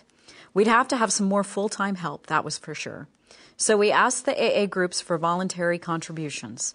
Would they send us $1 a member a year? Otherwise, this heartbreaking mail would have to go unanswered. To my surprise, the response of the groups was slow. I got mighty sore about it. Looking at this avalanche of mail one morning at the office, I paced up and down ranting how irresponsible and tightwad my fellow members were. Just then, an old acquaintance stuck a tousled and aching head in the door. He was our prize Slippy. I could see he had an awful hangover. Remembering some of my own, my heart filled with pity. I motioned him to my inside cubicle and produced a $5 bill. As my total income was $30 a week at the time, this was a fairly large donation. Lois really needed the money for groceries, but that didn't stop me. The intense relief on my friend's face warmed my heart. I felt especially virtuous as I thought of all the ex-drunks who wouldn't even send the foundation $1 apiece, and here I was gladly making a $5 investment to fix a hangover. The meeting that night was at New York's old 24th Street clubhouse. During the intermission, the treasurer gave a timid talk on how broke the club was. That was in the period when you couldn't mix money and AA. But finally he said it. The landlord would put us out if we didn't pay up. He concluded his remarks by saying, "Now, boys, please go heavier on the hat tonight, will you?" I heard all this quite plainly as I was piously trying to convert a newcomer who sat next to me. The hat came in my direction, and I reached into my pocket. Still working on my prospect, I fumbled and came up with a 50-cent piece. Somehow it looked like a very big coin. Hastily, I dropped it back and fished out a dime, which clinked thinly as I dropped it in the hat. Hats never got folding money in those days. Then I woke up. I, who had boasted my generosity that morning, was treating my own club worse than the distant alcoholics who had forgotten to send the foundation their dollars. I realized that my $5 gift to the slippee was an ego-feeding proposition, bad for him and bad for me. There was a place in AA where spirituality and money would mix, and that was in the hat. There is another story about money. One night in 1948, the trustees of the foundation were having their quarterly meeting. The agenda discussion included a very important question. A certain lady had died. When her will was read, it was discovered that she had left Alcoholics Anonymous in trust with the Alcoholic Foundation a sum of $10,000. The question was, should AA take the gift? What a debate we had on that one. The foundation was really hard up just then. The groups weren't sending in enough for the support of the office. We had been tossing in all the book income, and even that hadn't been enough. The reserve was melting like snow in springtime. We needed that $10,000. Maybe, some said, the groups will never fully support the office. We can't let it shut down. It's far too vital. Yes, let's take the money. Let's take all such donations in the future. We're going to need them. Then came the opposition. They pointed out that the foundation board already knew of a total of $500,000 set aside for AA in the wills of people still alive. Heaven only knew how much there was we hadn't heard of. If outside donations weren't declined, absolutely cut off, then the foundation would one day become rich. Moreover, at the slightest intimation to the general public from our trustees that we needed money, we could become immensely rich. Compared to this prospect, the $10,000 under consideration wasn't much, but like the alcoholic's first drink, it would, if taken, inevitably set up a disastrous chain reaction. Where would that land us? Whoever pays the piper is apt to call the tune, and if the AA Foundation obtained money from outside sources, its trustees might be tempted to run things without reference to the wishes of AA as a whole. Relieved of responsibility, every alcoholic would shrug and say, "Oh, the foundation is really wealthy. Why should I bother?" The pressure of that fat treasury would surely tempt the board to invent all kinds of schemes to do good with such funds, and so divert AA from its primary purpose. The moment that happened, our fellowship's confidence would be shaken. The board would be isolated and would fall under heavy attack of criticism from both AA and the public. These were the possibilities, pro and con. Then our trustees wrote a bright page of AA history. They declared for the principle that AA must always stay poor. Bare running expenses plus a prudent reserve would henceforth be the foundation's financial policy. Difficult as it was, they officially declined that $10,000 and adopted a formal, airtight resolution that all such future gifts would be similarly declined. At that moment, we believe, the principle of corporate poverty was firmly and finally embedded in AA tradition. This is a tradition that, from my point of view, it kind of starts out kind of simple. Am I going to quit being a taker and start being a giver? Because romance and finance get very, very prominent in a lot of people's lives, including myself. I don't argue that. And I was brought up, it's just the way I was initially told. When the basket goes around, if all you can afford is a nickel, you put a nickel in. Quit being a taker all the time, start being a giver. Now, if you absolutely can't, I understand that, and I think most people will. But maybe I need to deny myself going out to eat so I can contribute just a little bit to the kitty here. This was a great tradition for me. I was a compulsive buyer. And I did all right, and then I got sober. And I really bought then. But I wasn't drinking so much, so I was taking that time up buying. I don't want to get into it. All I know is I was using 23 credit cards. That's how you really do it upright. Well, I'm sitting here in AA and they're saying, we ought to be fully self-supporting. And I thought, oh my God, I'm not fully self-supporting. Who's supporting me? Visa, MasterCard? Are you getting the drift? I need a prudent reserve. I need to have an emergency type of thing. Well, why? If for no other reason, it eliminates the fear. I've got $500 or $1,000 or $2,000. So if I need new tires, I have the money for that. Whatever that may be. It also tells me something else. Be responsible. And some people, I understand, cannot. But I need to take care of my own responsibilities. That may be health or retirement, whatever it would be.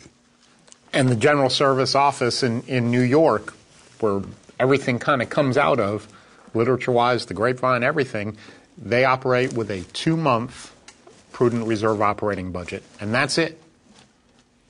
They don't go over that. No more, no less. Continue, please. Page 165, last paragraph. When these facts were printed, there was a profound reaction. To people familiar with the endless drives for charitable funds, AA presented a strange and refreshing spectacle. Approving editorials here and abroad generated a wave of confidence in the integrity of Alcoholics Anonymous. They pointed out that the irresponsible had become responsible, and that by making financial independence part of its tradition, Alcoholics Anonymous had revived an ideal that its era had almost forgotten. Moving forward, Tradition 8. And once again, in this tradition, we're going to skip a couple of paragraphs. Tradition 8 starts, it says, Alcoholics Anonymous should remain forever non-professional, but our service centers may employ special workers. And we're going to start at the bottom of page 166, where it says, despite this certainty. Despite this certainty, it is nevertheless true that few subjects have been the cause of more contention within our fellowship than professionalism. Caretakers who swept floors, cooks who fried hamburgers, secretaries in offices, authors writing books. All these we have seen hotly assailed because they were, as their critics angrily remarked, making money out of AA. Ignoring the fact that these labors were not 12-step jobs at all, the critics attacked as AA professionals, these workers of ours, who were often doing thankless tasks that no one else could or would do. Even greater furors were provoked when AA members began to run rest homes and farms for alcoholics, when some hired out to corporations as personnel men in charge of the alcoholic problem in industry, when some became nurses on alcoholic wards, when others entered the field of alcohol education. In all these instances and more, it was claimed that AA knowledge and experience were being sold for money, hence these people too were professionals. At last, however, a plain line of cleavage could be seen between professionalism and non-professionalism. When we had agreed that the 12th step couldn't be sold for money, we had been wise. But when we had declared that our fellowship couldn't hire service workers, nor could any AA member carry our knowledge into other fields, we were taking the counsel of fear. Fear which today has been largely dispelled in the light of experience. And we're going to skip over to page 169 in the middle of the page, where it starts, perhaps the fear will. Perhaps the fear will always lurk in every AA heart that one day our name will be exploited by somebody for real cash. Even the suggestion of such a thing never fails to whip up a hurricane, and we have discovered that hurricanes have a way of mauling with equal severity both the just and the unjust. They are always unreasonable. No individuals have been more buffeted by such emotional gusts than those AAs bold enough to accept employment with outside agencies dealing with the alcohol problem. A university wanted an AA member to educate the public on alcoholism. A corporation wanted a personnel man familiar with the subject. A state drunk farm wanted a manager who could really handle inebriates. A city wanted an experienced social worker who understood what alcohol could do to a family. A state alcohol commission wanted a paid researcher. These are only a few of the jobs which AA members as individuals have been asked to fill. Now and then, AA members have bought farms or rest homes where badly beat-up topers could find needed care. The question was, and sometimes still is, Are such activities to be branded as professionalism under AA tradition? It's unfortunate, but more so in the beginning and less so now, thank God, that people who did work with other alcoholics were often looked at as a necessary evil. And it was thought that alcoholics shouldn't go to work for treatment centers and shouldn't go to work in places where somehow their 12-step knowledge might come to benefit others and they'd get a salary out of it. And luckily, we've dispelled most of that. Skipping over to page 171 at the top of the page, it's significant now. It is significant now that almost no AA in our fellowship breaks anonymity at the public level, that nearly all these fears have subsided. We see that we have no right or need to discourage AAs who wish to work as individuals in these wider fields. It would be actually antisocial were we to forbid them. We cannot declare AA such a closed corporation that we keep our knowledge and experience top secret. If an AA member acting as a citizen can become a better researcher, educator, personnel officer, then why not? Everybody gains, and we have lost nothing. True, some of the projects to which AAs have attached themselves have been ill-conceived, but that makes not the slightest difference with the principle involved. Just ask anybody that opened a halfway house. This is the exciting welter of events which has finally cast up AA's tradition of non-professionalism. Our 12th step is never to be paid for, but those who labor in service for us are worthy of their hire. So it's real short to me. If I've asked someone to help me take me through the steps and they want money, that's not AA. It's just that simple. What if you ask them to mow your yard? Is that okay? I wouldn't mind if they did that. However, it's not AA. I shouldn't ask anyone to do any favor that's directly connected to AA. There's a lot of this connection that if I help you, then you got to do this for me, and I keep a scoreboard on that type of thing. And I found out once I do that, it does nothing but build resentments. That's all it does. Don't let them buy you coffee. Don't let them buy you dinner. You're not getting paid by them to be there. 12-step work is altruistic in the context that Alcoholics Anonymous uses the word, to give of yourself without the expectation of compensation in any way, shape, or form. We benefit more from doing 12-step work than anybody we could ever do it with. Don't date them. That's a bad idea, too. We have another tradition for that. That's outside of this book. Yeah, we're not going to get into that one today. No, we're not going to get into Don't date them and don't let them pay for dinner. Yeah. Please, Marilyn. Is it okay if I'm cleaning house to give a lot of things to a sponsee who has nothing? Is that okay? I would say it's okay. It's an individual thing, but not as a group. The group couldn't give it, but you as an individual, yes. Great. Thank you. I see no problem with that at all. Any other questions or comments on the 8th tradition? Moving forward, tradition 9, page 172. AA as such ought never be organized, but we may create service boards or committees directly responsible to those they serve. The never be organized part, we seem to be experts at that in our personal lives, so it's a cinch that we'll get this tradition right.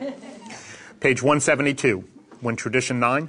When Tradition 9 was written, it said that Alcoholics Anonymous needs the least possible organization. In years since then, we have changed our minds about that. Today, we are able to say with assurance that Alcoholics Anonymous, AA as a whole, should never be organized at all. Then, in seeming contradiction, we proceed to create special service boards and committees which in themselves are organized. How, then, can we have an unorganized movement which can and does create a service organization for itself? Scanning this puzzler, people say, what do they mean, no organization? Well, let's see. Did anyone ever hear of a nation, a church, a political party, even a benevolent association that had no membership rules? Did anyone ever hear of a society which couldn't somehow discipline its members and enforce obedience to necessary rules and regulations? Doesn't nearly every society on earth give authority to some of its members to impose obedience upon the rest and to punish or expel offenders? Therefore, every nation, in fact every form of society, has to be a government administered by human beings. Power to direct or govern is the essence of organization everywhere. Yet, Alcoholics Anonymous is an exception. It does not conform to this pattern. Neither its General Service Conference, its Foundation Board, nor the humblest group committee can issue a single directive to an AA member and make it stick, let alone mete out any punishment. We've tried it lots of times, but utter failure is always the result. Groups have tried to expel members, but the banished have come back to sit in the meeting place saying, "This is life for us. You can't keep us out." Committees have instructed many in AA to stop working on a chronic backslider, only to be told, how I do my 12-step work is my business. Who are you to judge? This doesn't mean an AA won't take advice or suggestions from more experienced members, but he surely won't take orders. Who is more unpopular than the old-time AA, full of wisdom, who moves to another area and tries to tell the group there how to run its business? He and all like him who view with alarm for the good of AA meet the most stubborn resistance, or worse still, laughter. You might think AA's headquarters in New York would be an exception. Surely the people there would have to have some authority. But long ago, trustees and staff members alike found that they could do no more than make suggestions, and very mild ones at that. They even had to coin a couple of sentences which still go into half the letters they write. Of course, you are at perfect liberty to handle this matter any way you please. But the majority experience in AA does seem to suggest. Now that attitude is far removed from a central government, isn't it? We recognize that alcoholics can't be dictated to, individually or collectively. At this juncture, we can hear a churchman exclaim, "They are making disobedience a virtue." He is joined by a psychiatrist who says, "Defiant brats, they won't grow up and conform to social usage." The man in the street says, "I don't understand it, they must be nuts." But all these observers have overlooked something unique in Alcoholics Anonymous. Unless each AA member follows to the best of his ability our suggested 12 steps to recovery, he almost certainly signs his own death warrant. His drunkenness and disillusion are not penalties inflicted by people in authority. They result from his personal disobedience to spiritual principles. You'll remember that we spoke about that in the first tradition when we started. And in the very beginning, in the foreword to this book, as we read, it says, AA's 12 steps are a set of principles, spiritual in their nature, which, if practiced as a way of life, can expel the obsession to drink and make the sufferer happily and usefully whole. The steps, the 12 steps, are the 12 principles. You can find humility, honesty, open-mindedness, willingness. You can find all of those principles in almost all of the steps, or in all of the steps. So there is no one set principle behind each step. It's up to us as individual members to conform to those spiritual principles. If we fail to work the steps, we fail to get the necessary connection with a higher power that gives us our sobriety. And we're not going to be able to stay sober. Because the fact is, if I do not take the suggestions, it's all the way it's presented to me, isn't it? I'm really given an order, but we like to couch it into a suggestion, or this is what we would do in our experience. But if I don't follow it, I know one thing that happens to me. Life will turn up the volume real loud, and I'm not going to like the results, what I'm hearing. It's just that simple. Do I follow what has been suggested to me, or do I follow what I want to do? If I get what I want, that's all I'm going to get, and that didn't work very good for me.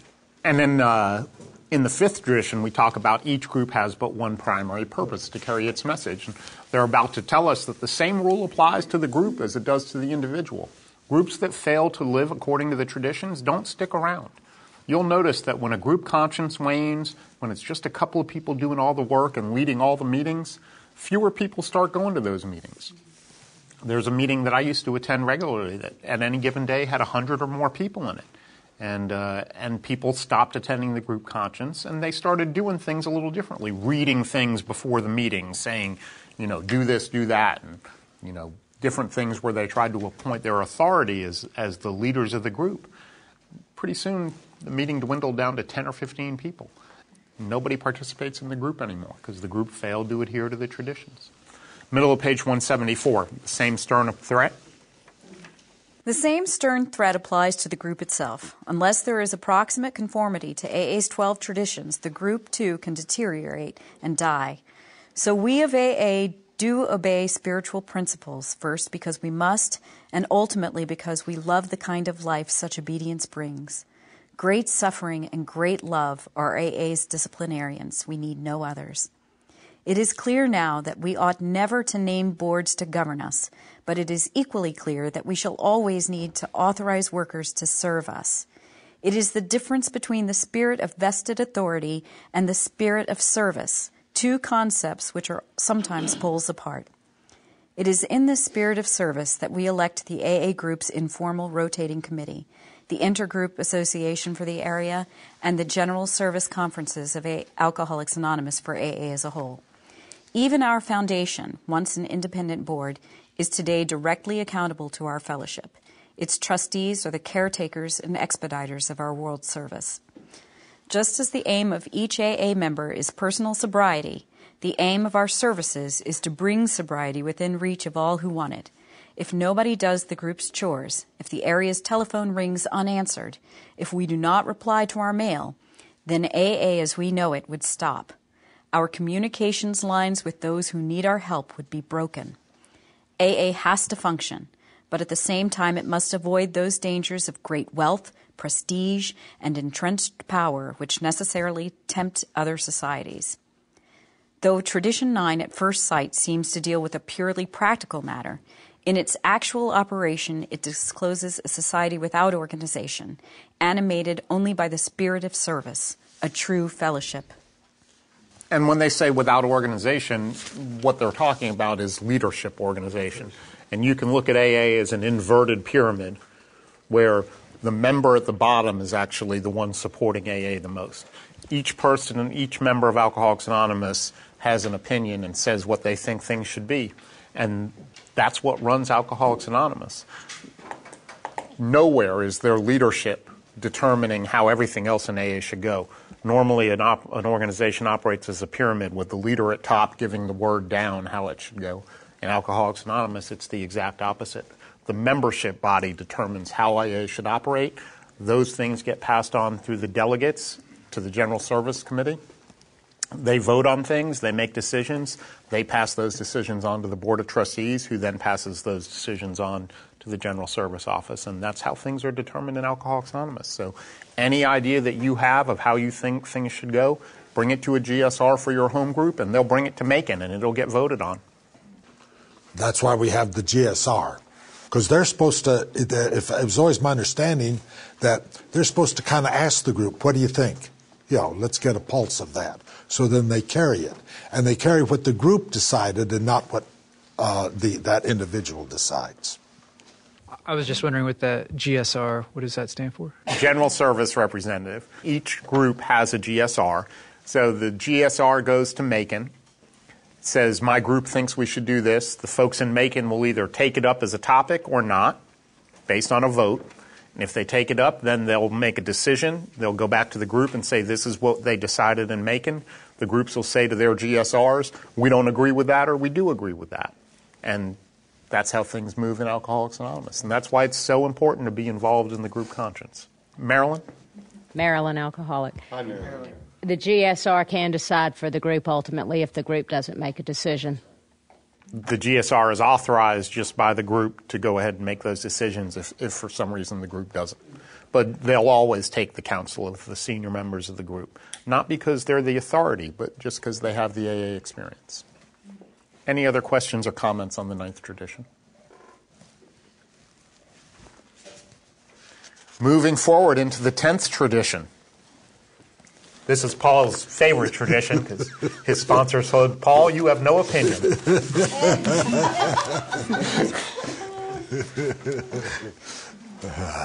Oh, those were the good old days, weren't they, Paul?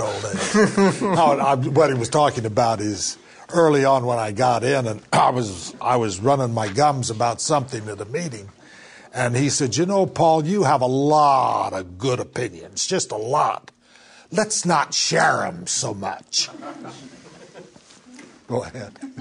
Page 176, Tradition 10. Alcoholics Anonymous has no opinion on outside issues. Hence, the AA name ought never be drawn into public controversy. Never since it began has Alcoholics Anonymous been divided by a major controversial issue. nor has our fellowship ever publicly taken sides on any question in an embattled world.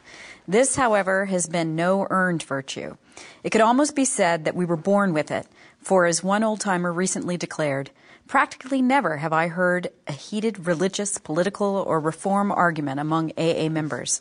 So long as we don't argue these matters privately, it's a cinch we shall never publicly. As by some deep instinct, we AAs have known from the very beginning that we must never, no matter what the provocation, publicly take sides in any fight, even a worthy one. All history affords us the spectacle of striving nations and groups finally torn asunder because they were designed for or tempted into controversy. Others fell apart because of sheer self-righteousness while trying to enforce upon the rest of mankind some millennium of their own specification. In our own times, we have seen millions die in political and economic wars, often spurred by religious and racial difference. We live in the imminent possibility of a fresh Holocaust to determine how men shall be governed and how the products of nature and toil shall be divided among them. That is the spiritual climate in which AA was born, and by God's grace has nevertheless flourished. And what they're talking about is that AA was born just before World War II. And the world was a mess back then. You know, we that live today think we're unique. We're experiencing problems that haven't been experienced, but it's really history just repeating itself. And the problems that the world were faced with was tremendous when AA was first created. And no tradition really can bring more peace in my life than this one if I apply it. AA has no opinion on outside issues. If Ken had no opinion on outside issues, he'd be much happier. And it's a cinch. If I would never argue these things privately, I'd never argue them publicly. And I fail at this tradition on a regular basis, unfortunately. Or I should say I used to fail. Now it's not as often, because most of the time I bite my tongue a little bit. Most of the time. My wife would disagree. She's sitting over there smiling. She says, no, you air your opinion quite regularly. This is where a good thought might be never miss an opportunity to keep my big mouth shut. I would just at this point, if you wouldn't mind, the long tradition is very important to me, the 10th. It's on page 192. No AA group or member, I'm a member, I'm in a group, should in any way implicate AA express any opinion on outside controversial issues, and he mentions 3 that are very vitally important. 1, politics. Man, there's nothing that can cause a fire like politics. 2, alcohol reform. Well, this is the only way to be done. No, AA has our way, and it's worked very successfully for me. There's plenty of others. And sectarian religion. He's talking about a specific religion or a matter of faith. That's all we're talking about there. And if I don't argue those, truly, whether it's in AA or even in private, I just don't like to discuss politics or any of that, quite frankly, at all, whether it's public or private. Hey. And a good rule of thumb, as I was told early on, how to adhere to this tradition, especially in an AA meeting. Never mention a proper name. And you'll keep pretty clean. You'll adhere to this tradition awful good. If I repeat, never mention a proper name. And Paul likes to say, never miss an opportunity to keep your mouth shut. Another expression that's a good one to live by is that silence can never be misquoted. Ever. A smile and a nod goes a long way. Amen. Continue, please, Mary Kathryn, on the top of page 177. Let us reemphasize. Let us reemphasize that this reluctance to fight one another on or anybody else is not counted as some special virtue which makes us feel superior to other people. Nor does it mean that the members of Alcoholics Anonymous, now restored as citizens of the world, are going to back away from their individual responsibilities to act as they see the right upon issues of our time. But when it comes to AA as a whole, that's quite a different matter. In this respect, we do not enter into public controversy because we know that our society will perish if it does. We conceive the survival and spread of Alcoholics Anonymous to be something of far greater importance than the weight we could collectively throw back of any other cause. Since recovery from alcoholism is life itself to us, It is imperative that we preserve in full strength our means of survival. Maybe this sounds as though the alcoholics in AA had suddenly gone peaceable and become one great big happy family. Of course, this isn't so at all. Human beings that we are, we squabble. Before we leveled off a bit, AA looked more like one prodigious squabble than anything else, at least on the surface. A corporation director who had just voted a company expenditure of $100,000 would appear at an AA business meeting and blow his top over an outlay of $25 worth of needed postage stamps. Disliking the attempt of some to manage a group, half its membership might angrily rush off to form another group more to their liking. Elders, temporarily turned Pharisee, have sulked.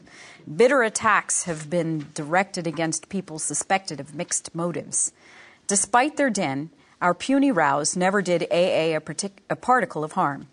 They were just part and parcel of learning to work and live together. Let it be noted, too, that they are almost always concerned with ways to make AA more effective, how to do the most good for the most alcoholics. The Washingtonian Society, a movement among alcoholics which started in Baltimore a century ago, almost discovered the answer to alcoholism. At first, the society was composed entirely of alcoholics trying to help one another. The early members foresaw that they should dedicate themselves to this sole aim. In many respects, the Washingtonians were akin to AA of today. Their membership passed the 100,000 mark. Had they been left to themselves and had they stuck to their one goal, they might have found the rest of the answer. But this didn't happen. Instead, the Washingtonians permitted politicians and reformers, both alcoholic and non-alcoholic, to use the society for their own purposes. Abolition of slavery, for example, was a stormy political issue then. Soon, Washingtonian speakers violently and publicly took sides on this question. Maybe the society could have survived the abolition controversy, but it didn't have a chance from the moment it determined to reform America's drinking habits. When the Washingtonians became temperance crusaders, within a very few years they had completely lost their effectiveness in helping alcoholics. The lesson to be learned from the Washingtonians was not overlooked by Alcoholics Anonymous. As we surveyed the wreck of that movement, early AA members resolved to keep our society out of public controversy. Thus was laid the cornerstone for Tradition 10. Alcoholics Anonymous has no opinion on outside issues. Hence, the AA name ought never be drawn into public controversy. And you'll notice this is the second tradition. The sixth tradition and this tradition specifically tell us we just don't get involved in outside issues. Religious holidays are wonderful things, but they're not AA business. We don't do toy drives for specific holidays. We don't put boxes in the middle of meetings to collect things for needy people. We just don't get involved in those things. That's not what we do. Alcoholics Anonymous has one thing that it does, and it does it really well. Help alcoholics get sober. Not that the other causes aren't worthy and deserving. And you may want to make an announcement at an AA meeting about something you're involved in, especially around the holidays, that you think is a wonderful idea. But it's not AA. It's just not AA. And our unity, as the first tradition reminds us in the fifth tradition, our unity is the most important thing that we have. So we always have to put aside, they're going to tell us this in the 12th tradition as well, we always have to put aside our personal desires in favor of what's best for the group. No matter how strong we may believe in something, we have to put our personal desires aside for what's best for the group. And that can happen in my own personal life. If I get into a discussion with friends about this or that, or one religion better than another, one political thought better than another, or alcohol reform better than another, I just need to stay out of arguments. Be a uniter, not a divider. And that's really what all, to me, these traditions, after we get there, we're always going back to tradition 1, to unite the group and and bring harmony into my life. To bring harmony into my life. Any questions or comments on the 10th tradition before we move on? Tradition 11, page 180. Our public relations policy is based on attraction rather than promotion. We need always maintain personal anonymity at the level of press, radio, and films. So were we practicing this tradition when we advertised free donuts for this thing? That was pretty attractive. I see there's at least 100 people here just for the donuts. I have a feeling the Lord will forgive us. Oh, okay. Page 180. Without its legions? Without its legions of well-wishers, AA could never have grown as it has. Throughout the world, immense and favorable publicity of every description has been the principal means of bringing alcoholics into our fellowship. In AA offices, clubs, and homes, telephones ring constantly.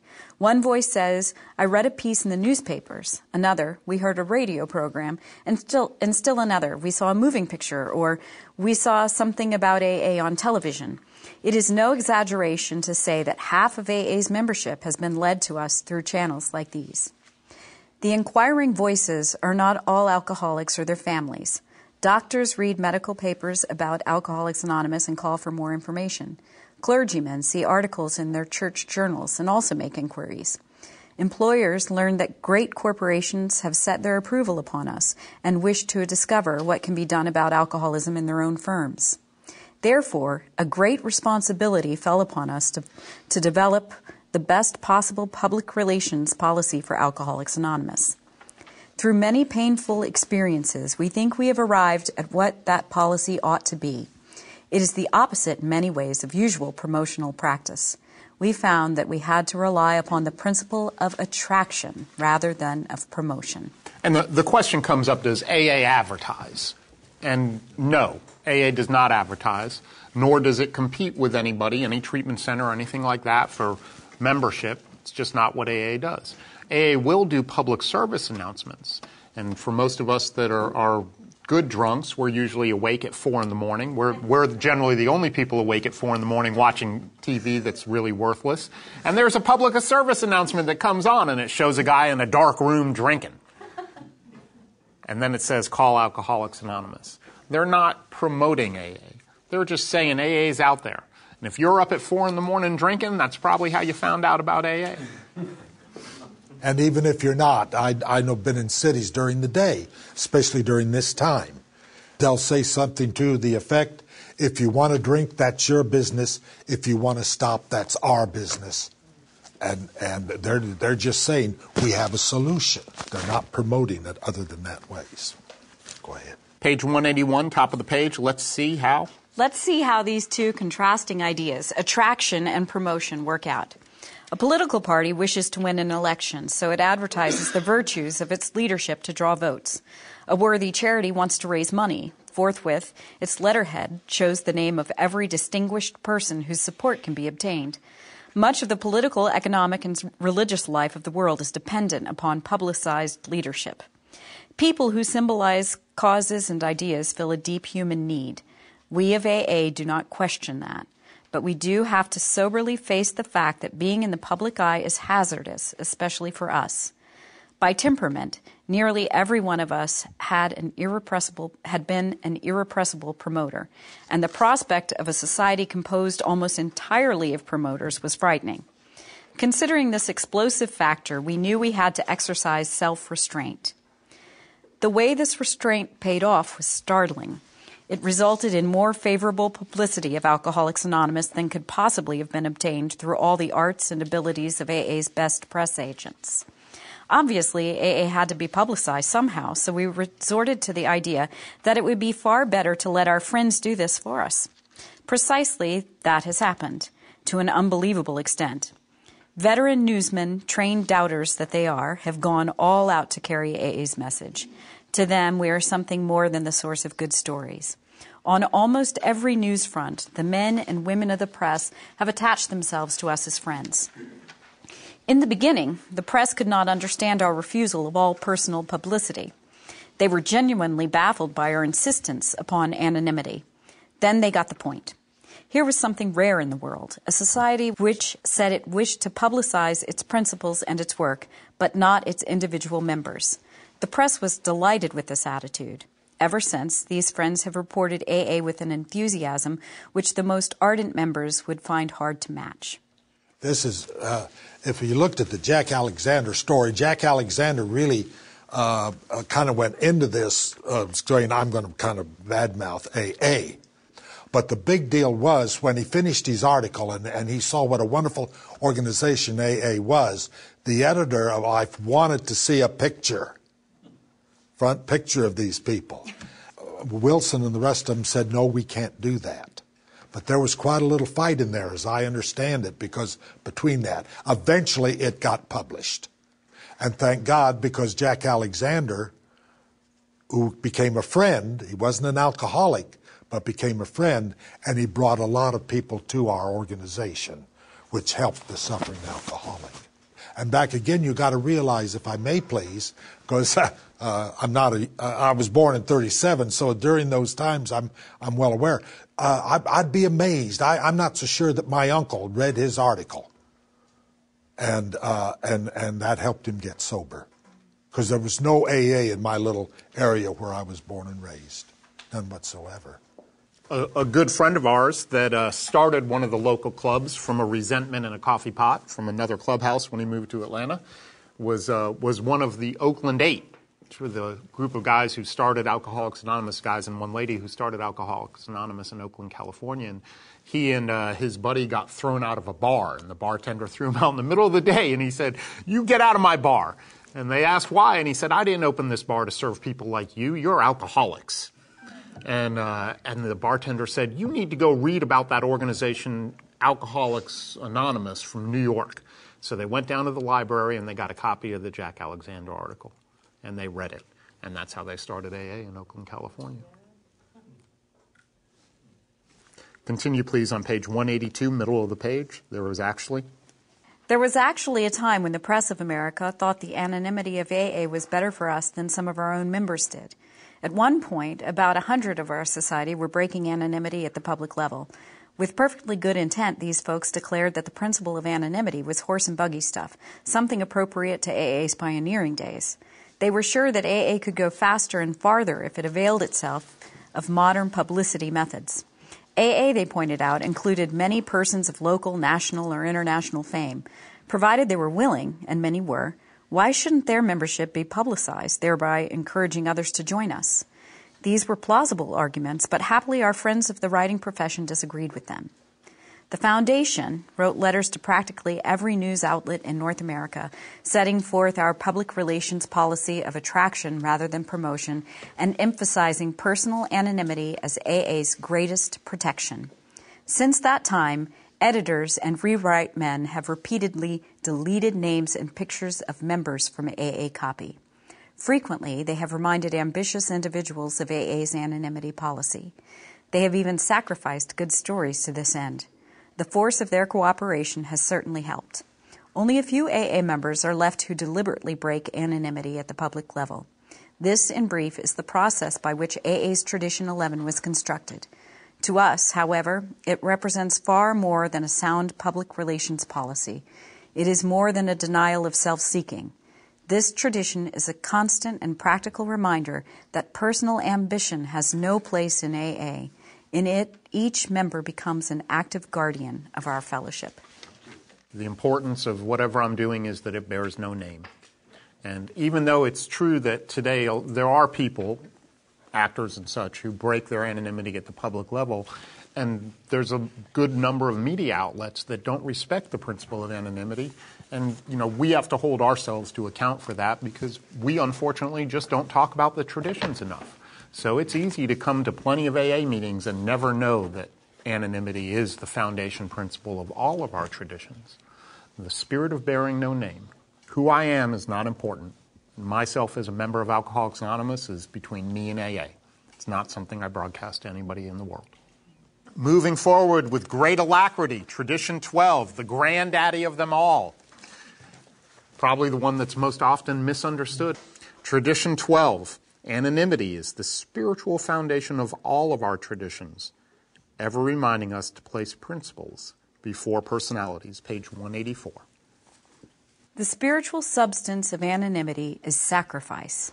Because AA's 12 traditions repeatedly ask us to give up personal desires for the common good, we realize that the sacrificial spirit, well symbolized by anonymity, is the foundation of them all. It is AA's proved willingness to make these sacrifices that gives people their high confidence in our future. But in the beginning, anonymity was not born of confidence. It was the child of our early fears. Our first nameless groups of alcoholics were secret societies. New prospects could find us only through a few trusted friends. The bare hint of publicity, even for our work, shocked us. Though ex-drinkers, we still thought we had to hide from public distrust and contempt. When the Big Book appeared in 1939, we called it Alcoholics Anonymous. Its foreword made this revealing statement: "It is important that we remain anonymous because we are too few, at present, to handle the overwhelming number of personal appeals which may result from this publication. Being mostly business or professional folk, we could not well carry on our occupations in such an event." Between these lines, it is easy to read our fear that large numbers of incoming people might break our anonymity wide open. As the AA groups multiplied, so did anonymity problems. Enthusiastic over the spectacular recovery of a brother alcoholic, we'd sometimes discuss those intimate and harrowing aspects of his case meant for his sponsor's ears alone. The aggrieved victim would then rightly declare that his trust had been broken. When such stories got into circulation outside of AA, the loss of confidence in our anonymity promise was severe. It frequently turned people from us. Clearly, every AA member's name and story, too, had to be confidential if he wished. This was our first lesson in the practical application of anonymity. What that means is that often we'll hear people in a meeting, at the end of the meeting, here at least, they say some statement about the 12th tradition, like, what you heard here, let it stay here when you leave here. That's not the 12th tradition. Anonymity is the spiritual foundation of all our traditions. Please respect this and treat in confidence who you see and what you hear here. If a meeting says, well, what you hear here, let it stay here, don't say anything, then I may hear something from an individual that could help me or someone, a sponsoree or something. Well, if I adhere to that strictly, I can't pass that word on. What I need to do, it says, show respect and confidence. I don't identify the person. I don't identify the meeting. I don't identify anything. I just say, I heard this. And I think this may help you or help me, whatever the situation is. Say. I will go a little further on, if you wouldn't mind. That this is out of some of our pamphlet, Understanding Anonymity. And this is probably the most violated principle from my point of view in an AA meeting. Person doesn't give their name, and what do you hear? Who are you? Who are you? No, it's none of your business who I am. I have a right to come into a meeting and share. Respect the right of other members to maintain their anonymity at whatever level they wish. So if I want to even tell another name, if I just want to start sharing, I have that right without anyone putting pressure on me saying, who are you, who are you? It does go on, and I'm not going to read it all. It does say, though, that if I'm a member and I'm an officer, it says, use last names within the fellowship, especially for election of group officers and other service jobs. So the idea, quite frankly, is to use your full name in the fellowship. Now, you don't have to, though. You don't have to use anything. But my point is, let the individual share and address themselves as they desire. Let them do that without me trying to control them. So it's okay to say, I heard this at a meeting once. It's not okay to say that I heard John say this at a meeting Tuesday when I was there. Similarly, you don't want to share things with somebody in the program in a way that they could easily identify the person that shared it. So you don't share their personal details. And the paragraph we just read about keeping confidence, if somebody shares something with you in private, don't share it in public. It's that simple. If somebody shares something in confidence, you don't share it with somebody else. Right. And it's okay to ask somebody when they say something, would you mind if I said that to somebody else? It's just a personal thing, but I do in this. If something's beyond my pay grade, and there's plenty of it that is, when they might tell me how to raise a child or having trouble with the spouse, That's starting to get beyond my pay grade. I'm single. So what I'll do is I'll tell my sponsoree, let me call someone, would you be receptive to talk to somebody else?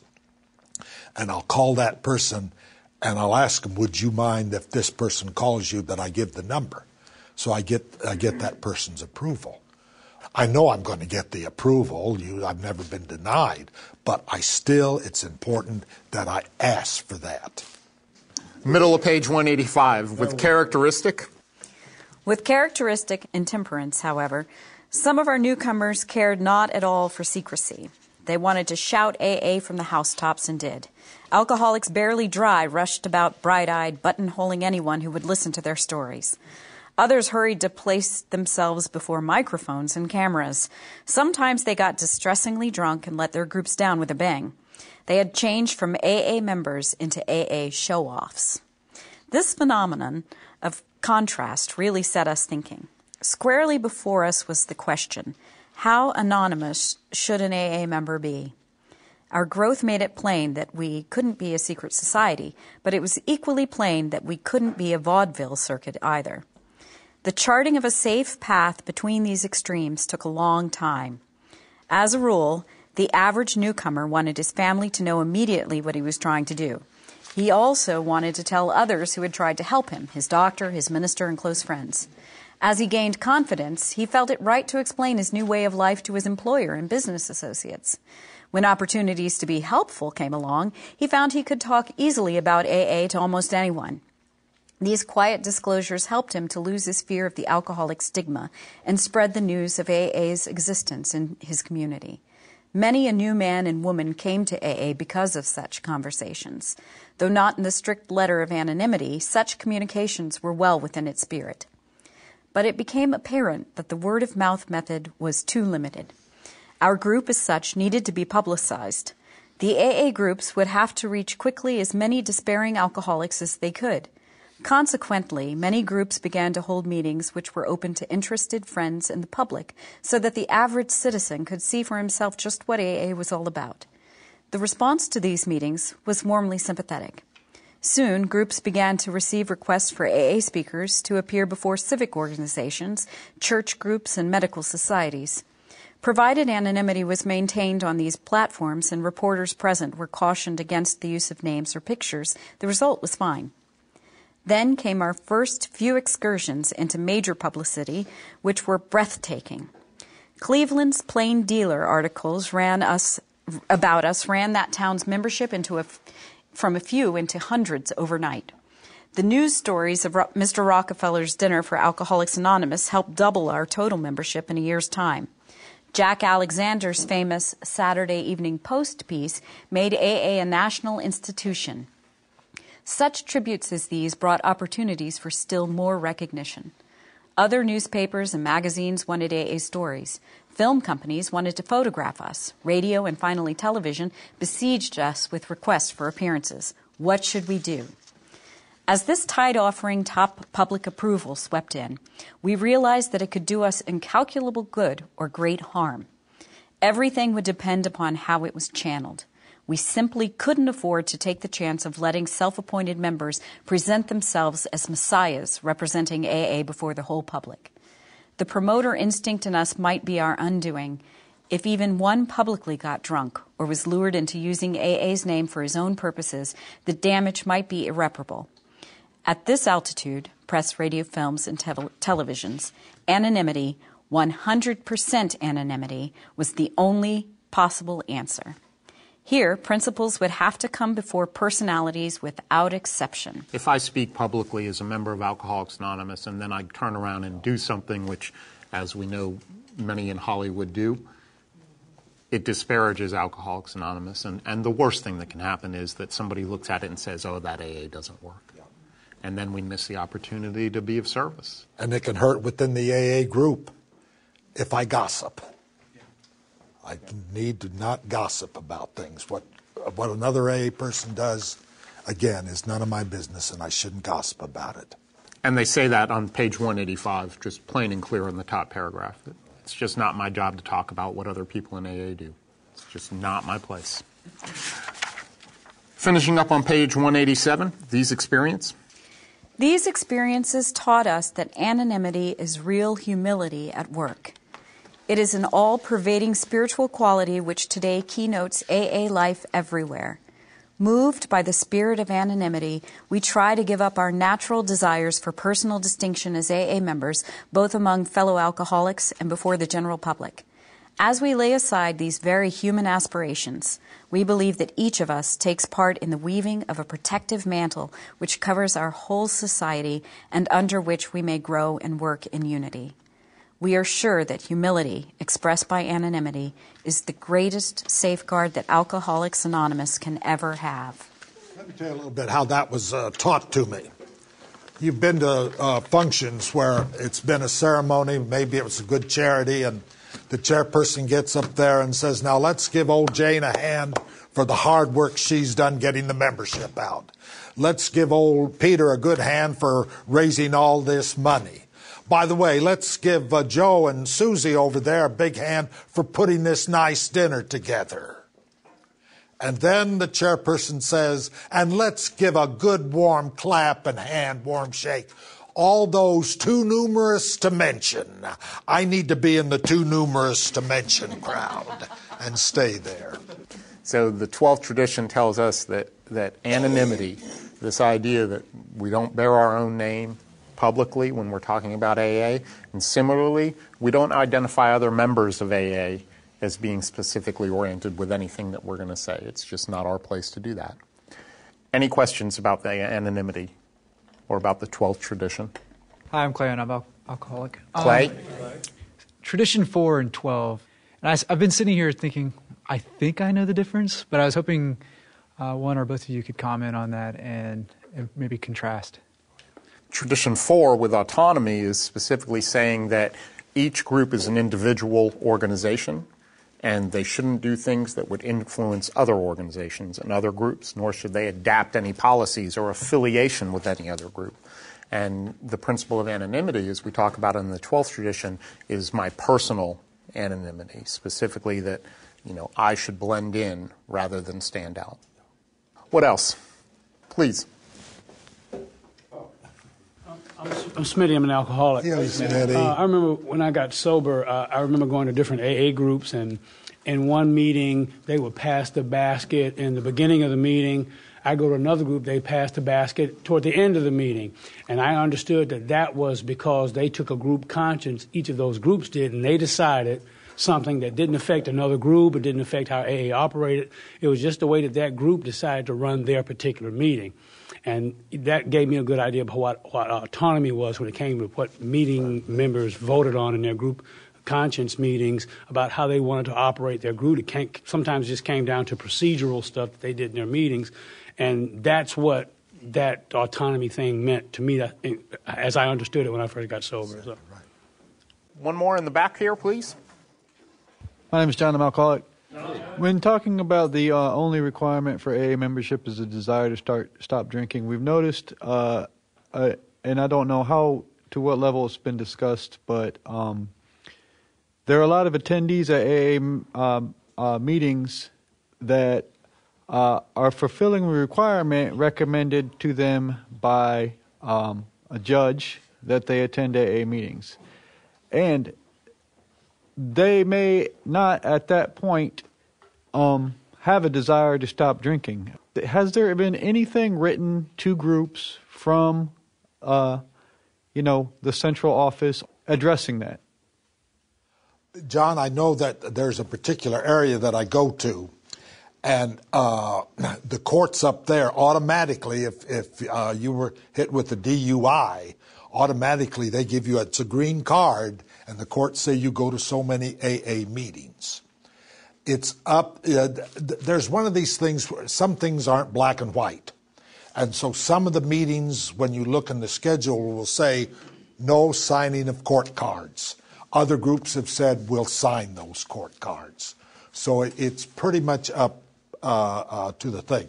It's my understanding that up in that area, it's in Nebraska, and they have not taken a position, the central office and in the state, they haven't taken a position other than to say it's up to the individual group. Back in the 80s, the central office in New York, the GSO, put out what we call the blue card. And the blue card has a statement about what a closed meeting and what an open meeting is, so each meeting is free to choose whether it wants to be open or closed.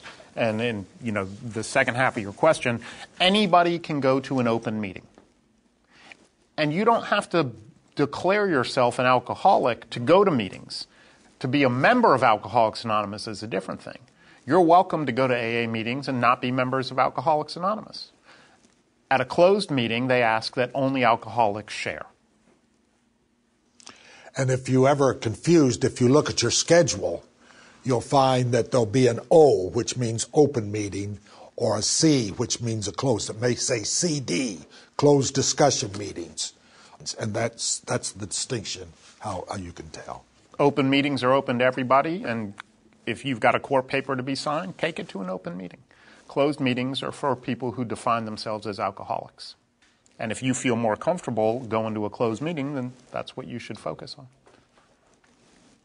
Mary Kathryn has a question. Oh, boy.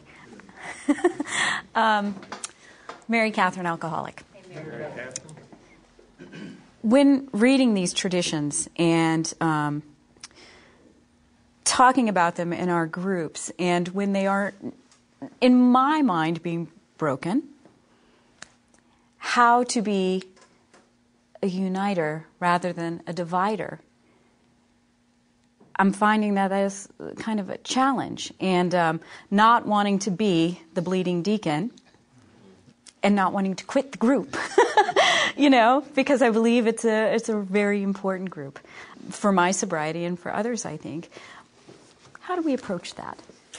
You'll notice that in the traditions where it talks about the comparison between the elder statement and the bleeding deacon on page 135 in Tradition 2, it talks about the elder statesman being the person who's approached by members of the group for their information and their knowledge in AA. And it's urgently important for old-timers, people who have been sober and experienced these things, to share that experience. But it's equally important that the people who need the advice wish to have it. And for myself, the way that I address that when I hear somebody that may be in conflict with the tradition is I'll ask them, would you like to know something about the traditions that's relative to what you're talking about? And sometimes they'll say yes, and sometimes they'll say no. And I take a page out of what the General Service Office does, and whenever I'm offering an opinion or information about a tradition and what it says in the 12 and 12, I'll suggest you should read this from the 12 and 12. You're free to handle it any way you'd like, but this is what AA experience shows. Most often in an AA meeting and in direct conflict with the traditions, some people like to read things that aren't AA-approved literature.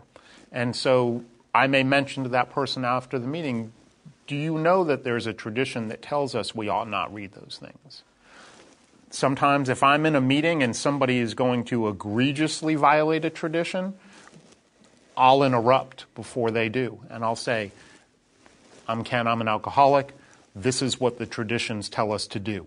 You're welcome to do whatever you want, but this is what the traditions tell us to do. One more thing about the who are you?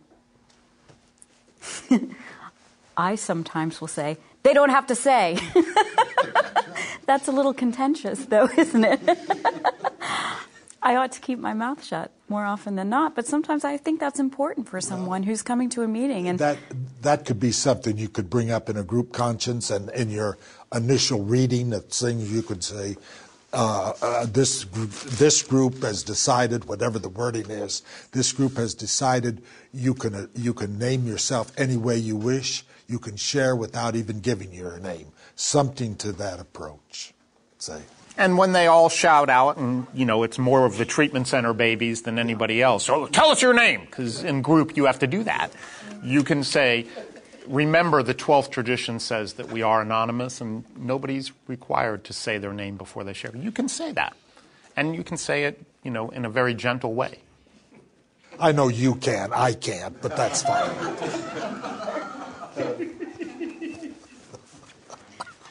Any other questions? Once again, I want to thank John, Mike, and Steve for the production and for bringing the donuts especially.